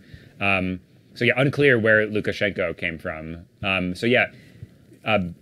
Basically, Prigozhin moved to Belarus with some of his dudes who decided to go with him. Some were like rolled into the military after all. There's an interesting, I think, dichotomy worth noting in Wagner. So you have a lot of these like prisoners, cannon fodder, but also like former like Spetsnaz, like very serious people who were like good at fighting. And the Ukrainians, there's reports like they learned very quickly when they were fighting against Wagner. Like these are real deal troops, not Mobik is like a Russian mobilized troop. These are the real deal professionals. Moved to Belarus, were evidently like stirring shit with Poland just to poke, hey, like we can cause problems, nothing too serious. And then yeah, kind of went quiet and then was flying over Moscow and seems to have been. And then Putin, I don't know if you caught this today, gave his like comments, like eulogy, kind of like a mob boss, like, oh, like he did well for himself and for Russia when he was a man of a complex fate. Yeah, something like that. This is a very сложная судьба is weird. Yeah, and the plane very clearly was not like a mechanical issue. Like they had like the flight radar, the altitude recording, like cruising, and it wasn't just like descending. Yeah. So, is speculation, intelligence, early intelligence, is it pointing at Ukraine? Is it pointing at Putin? Is it pointing at Belarus? Pointing at Putin. I think it's honestly the simplest explanation, which is kind of a crazy thing to say that, like, yeah, like he crossed Putin, he made him look completely impotent, like, pantsed him in a way that Putin has not looked weak. Right. Basically since the beginning of his administration. Opened a Pandora's box. Now, people said, like, oh, this is like, Putin's going to collapse. I said it's the beginning of the end, but like that period of the end could take, another 15 years. But it made it possible that there's a world in which Putin could be challenged and made to look weak. Similarly, in the example I give is when Trump like floated the possibility of the U.S. not defending NATO. Like he lost the election, there's a new administration, even the military, made it clear that was, you'd honor the treaty obligations. But like the fact that was uttered became possible, I think, like that you can't put that back in the box now. Like that is a possibility. So this is, he made Putin look weak, and you can't do that. I mean, the other thing that just like, I mean, maybe this is like an asinine, tactical thing, but I mean, the fact that like him and 10 of his like boys got into this little plane and flew to Moscow. Yeah, this Utkin fellow who founded Wagner is in of itself a very, very odd thing. Well, this Utkin guy, this weird-looking bald dude, had SS tattoos. So like this, like, oh, Ukrainian Nazi. There's like, not a uniquely. There's plenty of Russian ones too, including this high-ranking. But yeah, like it was a decapitation strike against like Russia's own warlord. Is kind of wild. And there's a lot we don't know, and we have to make peace with that. Yeah, and I mean, from an American or Ukrainian perspective, I mean, when they start cannibalizing their own people, that's a pretty good sign. Napoleon's line, never interrupt your enemy where he's making a mistake. Yeah. Exactly. What do you think, we've seen a little bit of action, at least with like the U.S. Embassy and the Lithuanians, the Poles, and everything with Belarus lately.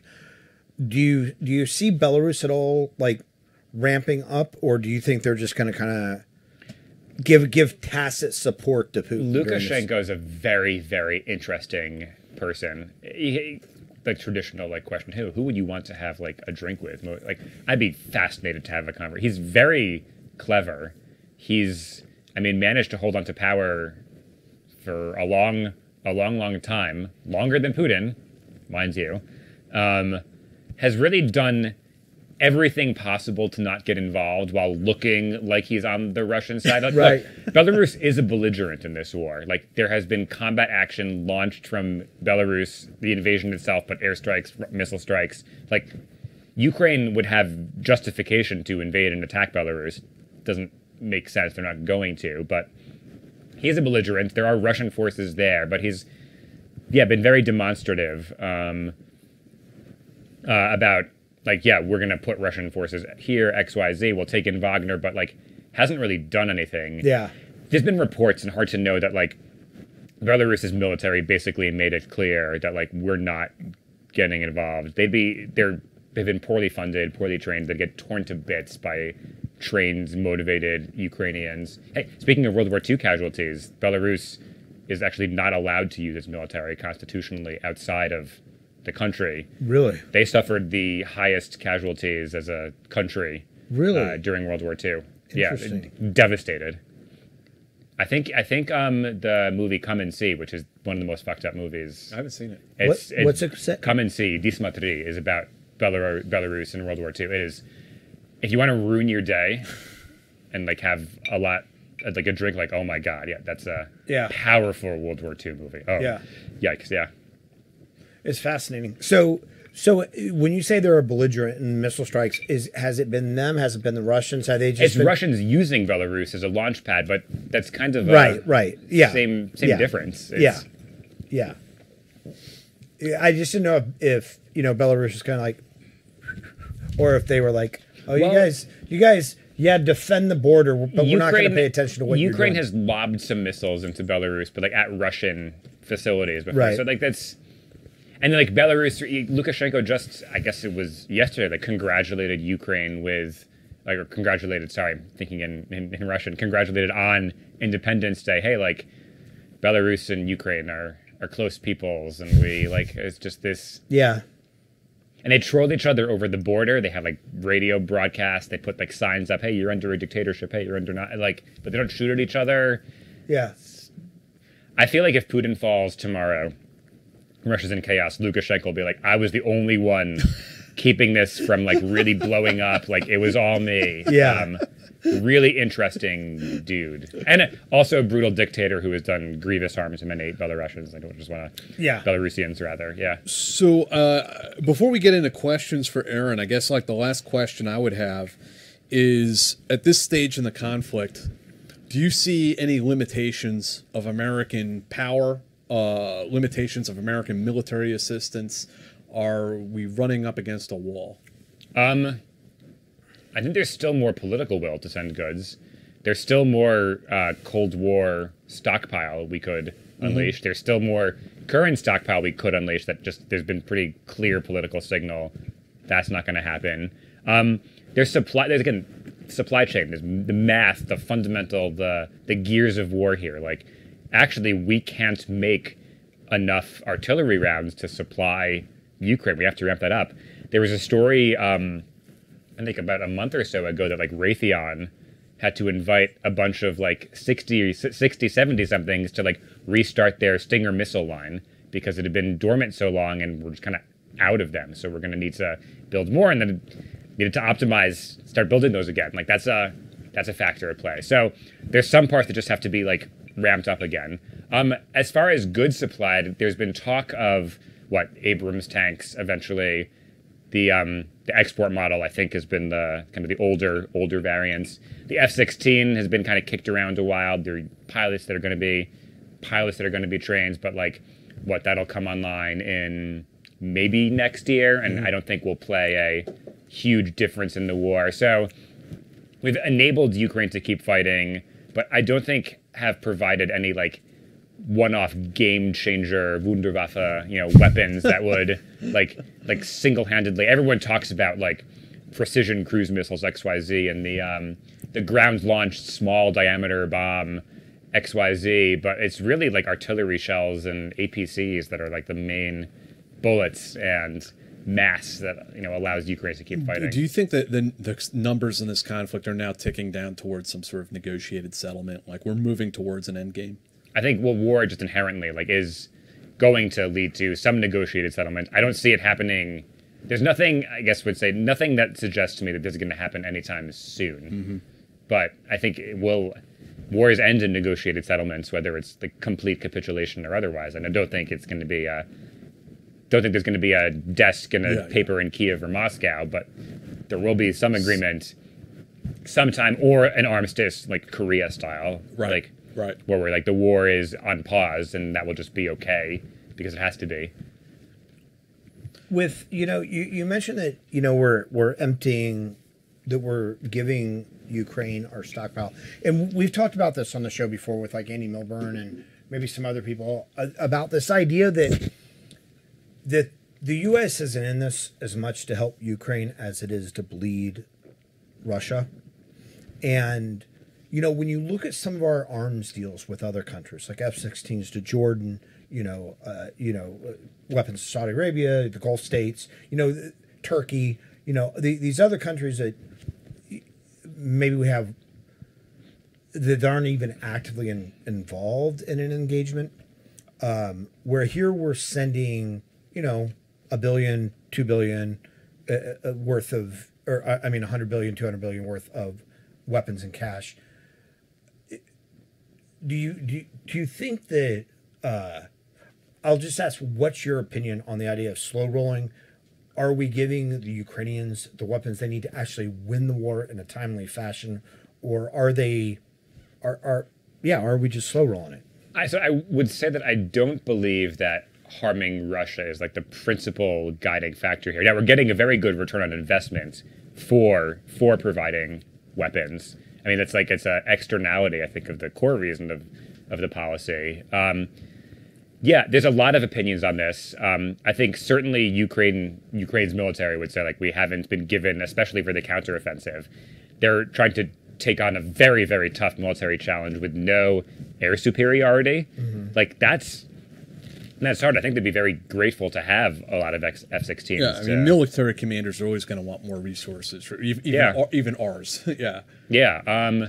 So I think Biden and the administration broadly have slow rolling is maybe not the word I use, but would have tried to like manage escalation, and they've talked about like ATACMS and like long range missiles to gradually ratchet up to demonstrate continued resolve, but not in a way that would lead to like a fundamental break in like Russia to completely collapse, which could become dangerous for Russian escalation. Now, Russia's also demonstrated its the credibility of its deterrent is not very serious. So like if the U.S. gives tanks, it's nuclear war. U.S. gives tanks, nothing. If Ukraine attacks Russian territory, it's war, nuclear war, and Ukraine does that, nothing. So certainly hasn't done itself any favors there. But I think, Biden has tried to like put limits on what these weapons can be used for realistically, and yet signal some degree of moderation to leave open the possibility of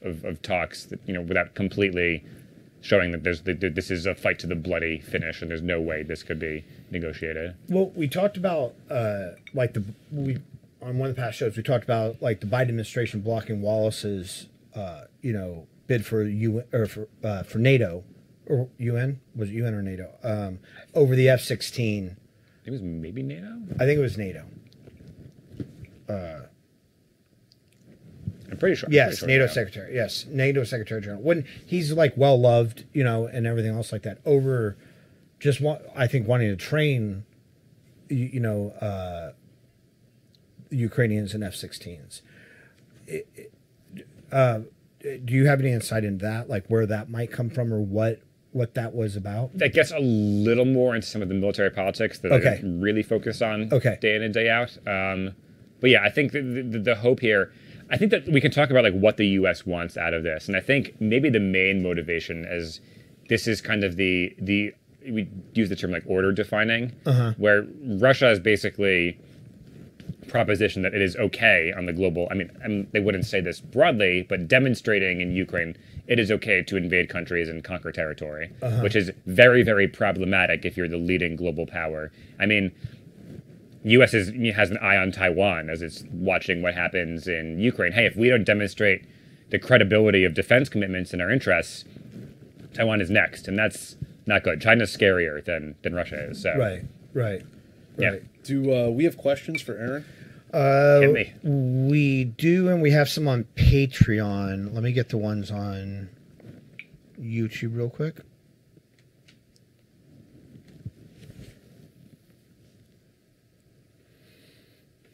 If I could hop on my hobby horse for a second here, one of the things we talked about, the arguments that the U.S. isn't spending money domestically because it's funding Ukraine. I just want to whack that with a hammer, that the reason that we can continue to fund Ukraine is because there's maybe frayed a little bit, but there's a political consensus in the States that that's a doable thing, and there isn't about other domestic spending. If there was a consensus about domestic spending, we could do that too. So it's not because there's no money left because we gave it all to Ukrainians.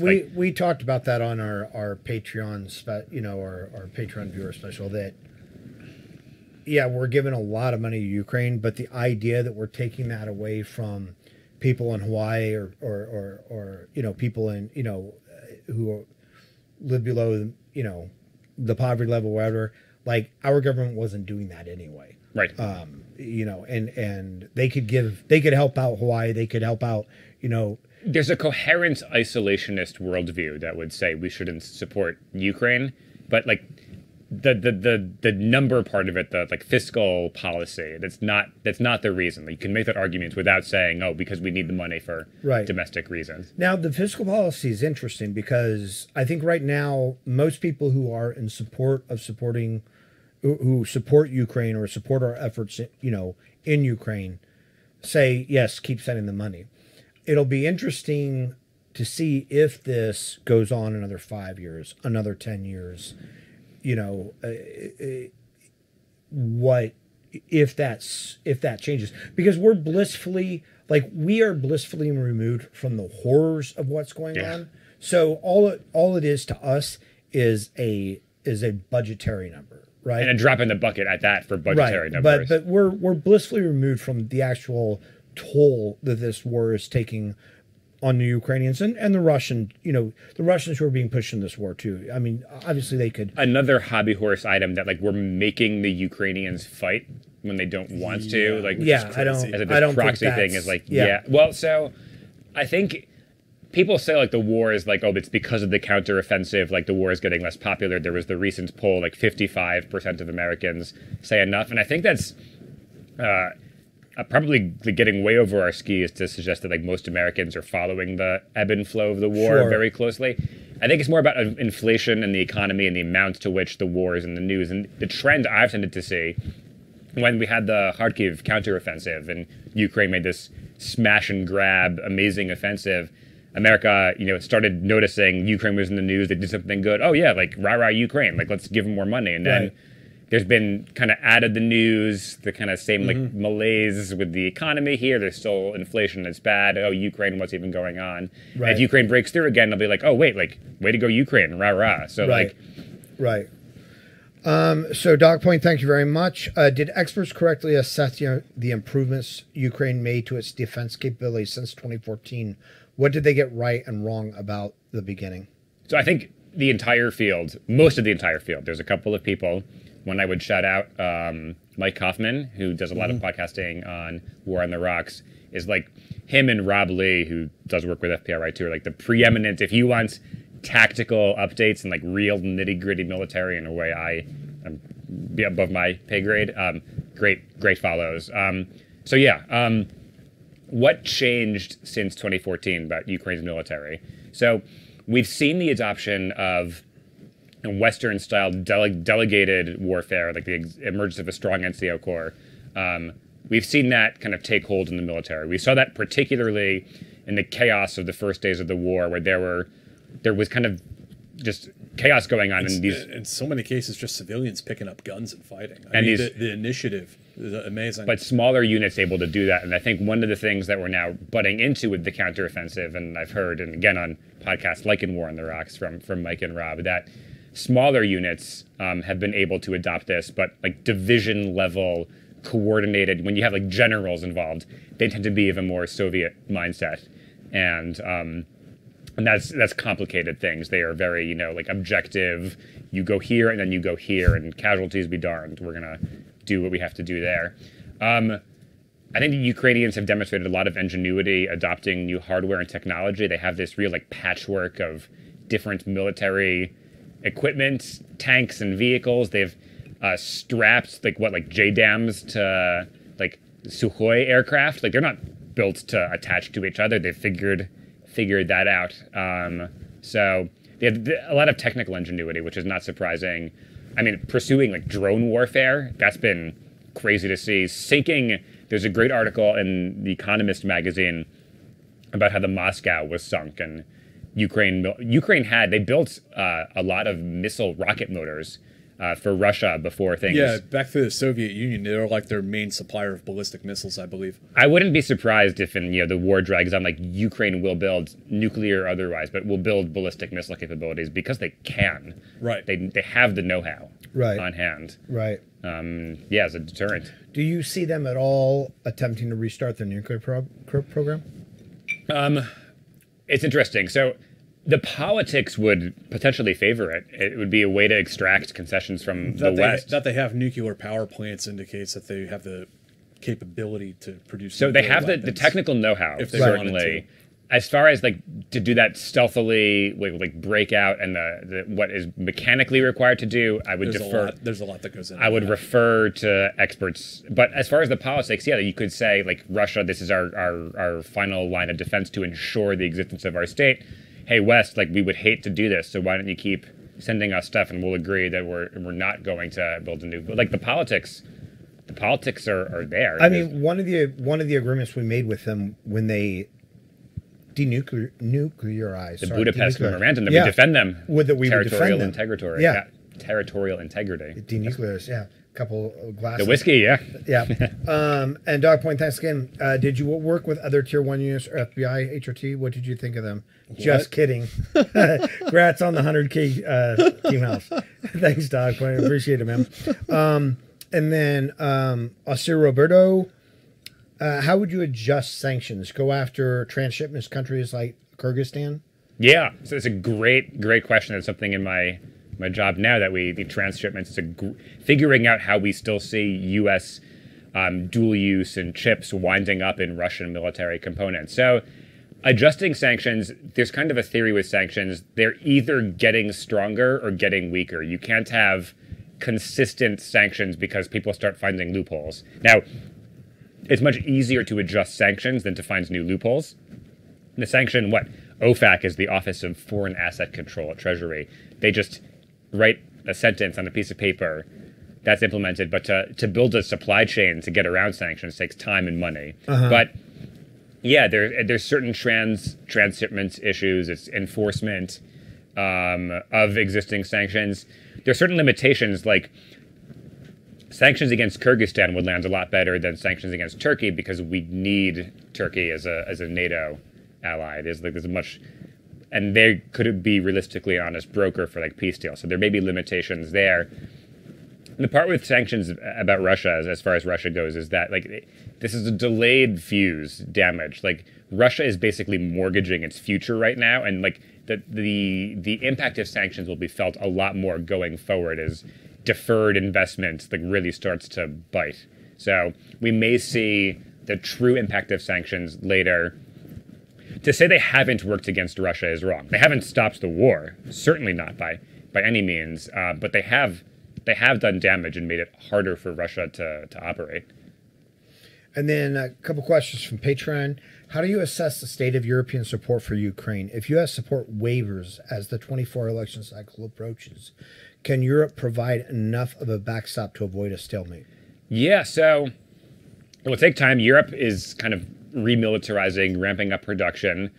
I've seen certainly European political will do okay. There's Orban in Hungary is kind of the counterexample there for his own political reasons.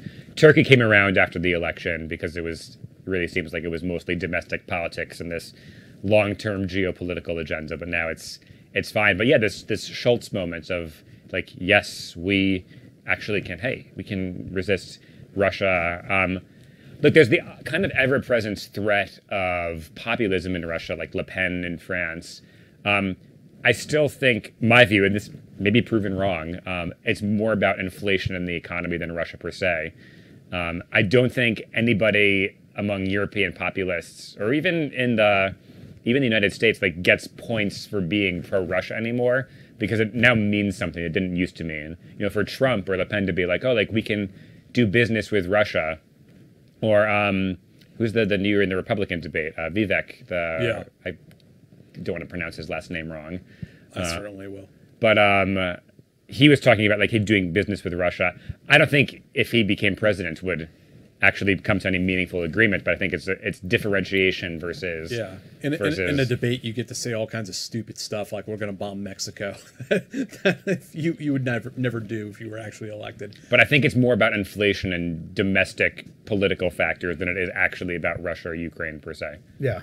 Now in Europe, what's happening, like the decoupling from Russia, has a much greater political and economic impact than it does in the States because Europe and Russia are much more tightly integrated. One of the things we saw between last time I spoke with you and now is that Europe got really lucky because it was an extremely warm winter last year and it spared the worst of Russia turning off the gas spigot. Yeah. Right. Well, not just them turning it off, but Nord Stream 2, getting blown up. Yeah. Another mystery along the way. Yeah. Isaac, thanks. How do you think Chinese PMCs are reacting to everything Wagner related in addition to the assassination? Or does the PRC even have their Wagner? I'm less familiar. I'm not a China specialist, so I don't want to get out of my lane here. As far as I understand, Chinese PMCs have been largely around like resource plays in Africa, as best I understand. I think it's different politics around that. Yeah. Yeah. There is, I mean, my opinion, I think there's going to be a certain amount of like social learning or military learning that like they see what's possible. Did Russia see what was possible with private military companies from what we did in Iraq? I mean, the Chinese tried to bring Eric Prince into the fold. I mean, literally at one point. So it's not the end of PMCs in Russia, mind you. So there's Gazprom, as we would say, oil company, English, has like an affiliated fakel is like a torch is I guess you say that in English, like a PMC. And I mean, these local military formations and private military companies, it's a way of distributing rents, so like these excess economic profits, keeping the system in line. So like that need is still there for Russia, just that Wagner got like a little out over its skis by marching on Moscow. Yeah, that'll do it. Don't do that. Yeah. And then who were the people on the plane? Who were the other people on the plane? Were they just collateral damage? If so, this is the Kremlin killing their own citizens so they can raise the tensions among the Russian people against their government? Not to raise tensions among people. Yeah, there was collateral damage, but, what the casualty report is that 140,000 Russians have died in this war. So, like, what's another 4? So it was the key players. So it was Prigozhin and then Utkin were the two primary leaders of Wagner who were offed. They're the ones who were and then flight attendants, which is sad. Yeah, for another unfortunate aviation mishap. Yeah. Yeah, and so has Wagner Group been completely absorbed by the military at this point? So they're apparently leaving Belarus. Last I read, I think we'll see kind of what happens, but I think that's likely the outcome. And that's it for questions. All right. I mean, any final thoughts as we wrap up here about? We covered a lot of ground today. Yeah, we did. Yeah. That was a lot to bring back up to speed. I would just float. It was really sexy at the beginning of the war to donate to Ukraine, to hang flags, and there's a lot of humanitarian need still. I mean, especially the destruction of the Novaya Kakhovka Dam, like the huge ecological catastrophe. It's not talked about anymore. Razom for Ukraine, RAZOM. If you feel generous, want to chuck them a buck, would still recommend it. It's still very, very much needed. Yeah, send them a buck, folks. I mean, humanitarian aid is always cool. And where you mentioned that you do this podcast, you work with this think tank. I mean, where can people find you and find your work? Yeah, so if you look up at Twitter at the handle at Bear Market Brief, Bear, you can find it there. BARE or BEAR, like Russia, yes. But also bear market. It was a play on words at the time. I thought it was a naked market. You can find it. So you can find it there. If you look up Chain Reaction podcast, anywhere you listen to podcasts, you can find stuff there. So I do a couple. I do Bear Market Brief, which is about Russian, Eurasian, Ukrainian politics. I do another series called The Continent, where each episode I visit quote unquote, I wish I could visit in person, but I visited a country in Europe as a non-expert to learn about, hey, war in Ukraine, how's it impacted Germany, Poland. I did a Serbia, Kosovo one recently. So I'm going to do one in September about Moldova. So like learning on the ground about what's actually happening as a non-expert. So very accessible. So another way you can learn with me. It's been kind of fun to do. Anywhere else? Yeah, that's, I think. Oh, yeah. So as far as countries. Or I mean, places where people can find your work. And then on Twitter, though I try to stay off of it as much as I can. Sorry, on X. I've seen your dad jokes on there. Yeah, a lot of dumb wordplay, sometimes analysis, but I think the podcast is really where I do most of the work. And then on Twitter, some remarks as we have interesting weeks like this one. Now, I guess the kind of final fun Russia subject matter fact is that August is traditionally an inauspicious month for Russia, and there's a few days left of August, so we'll see what happens. Well, hopefully we'll have you in here next year, but we will be discussing how the war ended. Let's hope for the people involved. Yeah, absolutely. And next Friday, we will be back with Chris Whitcomb. Chris served on the FBI hostage rescue team, and we'll have him here in studio, so we're really excited to talk to him. Aaron, thanks for coming by tonight. Good to be back. Man. Thanks, appreciate brother. it. Yep. Yeah, we'll do it again. Sometime. Like Dave said, maybe in next year, have you back for another update. And we really appreciate having your expertise on the show. Great to be back. All right, guys. So we will see you next Friday. Take care out there. Oh, and thanks.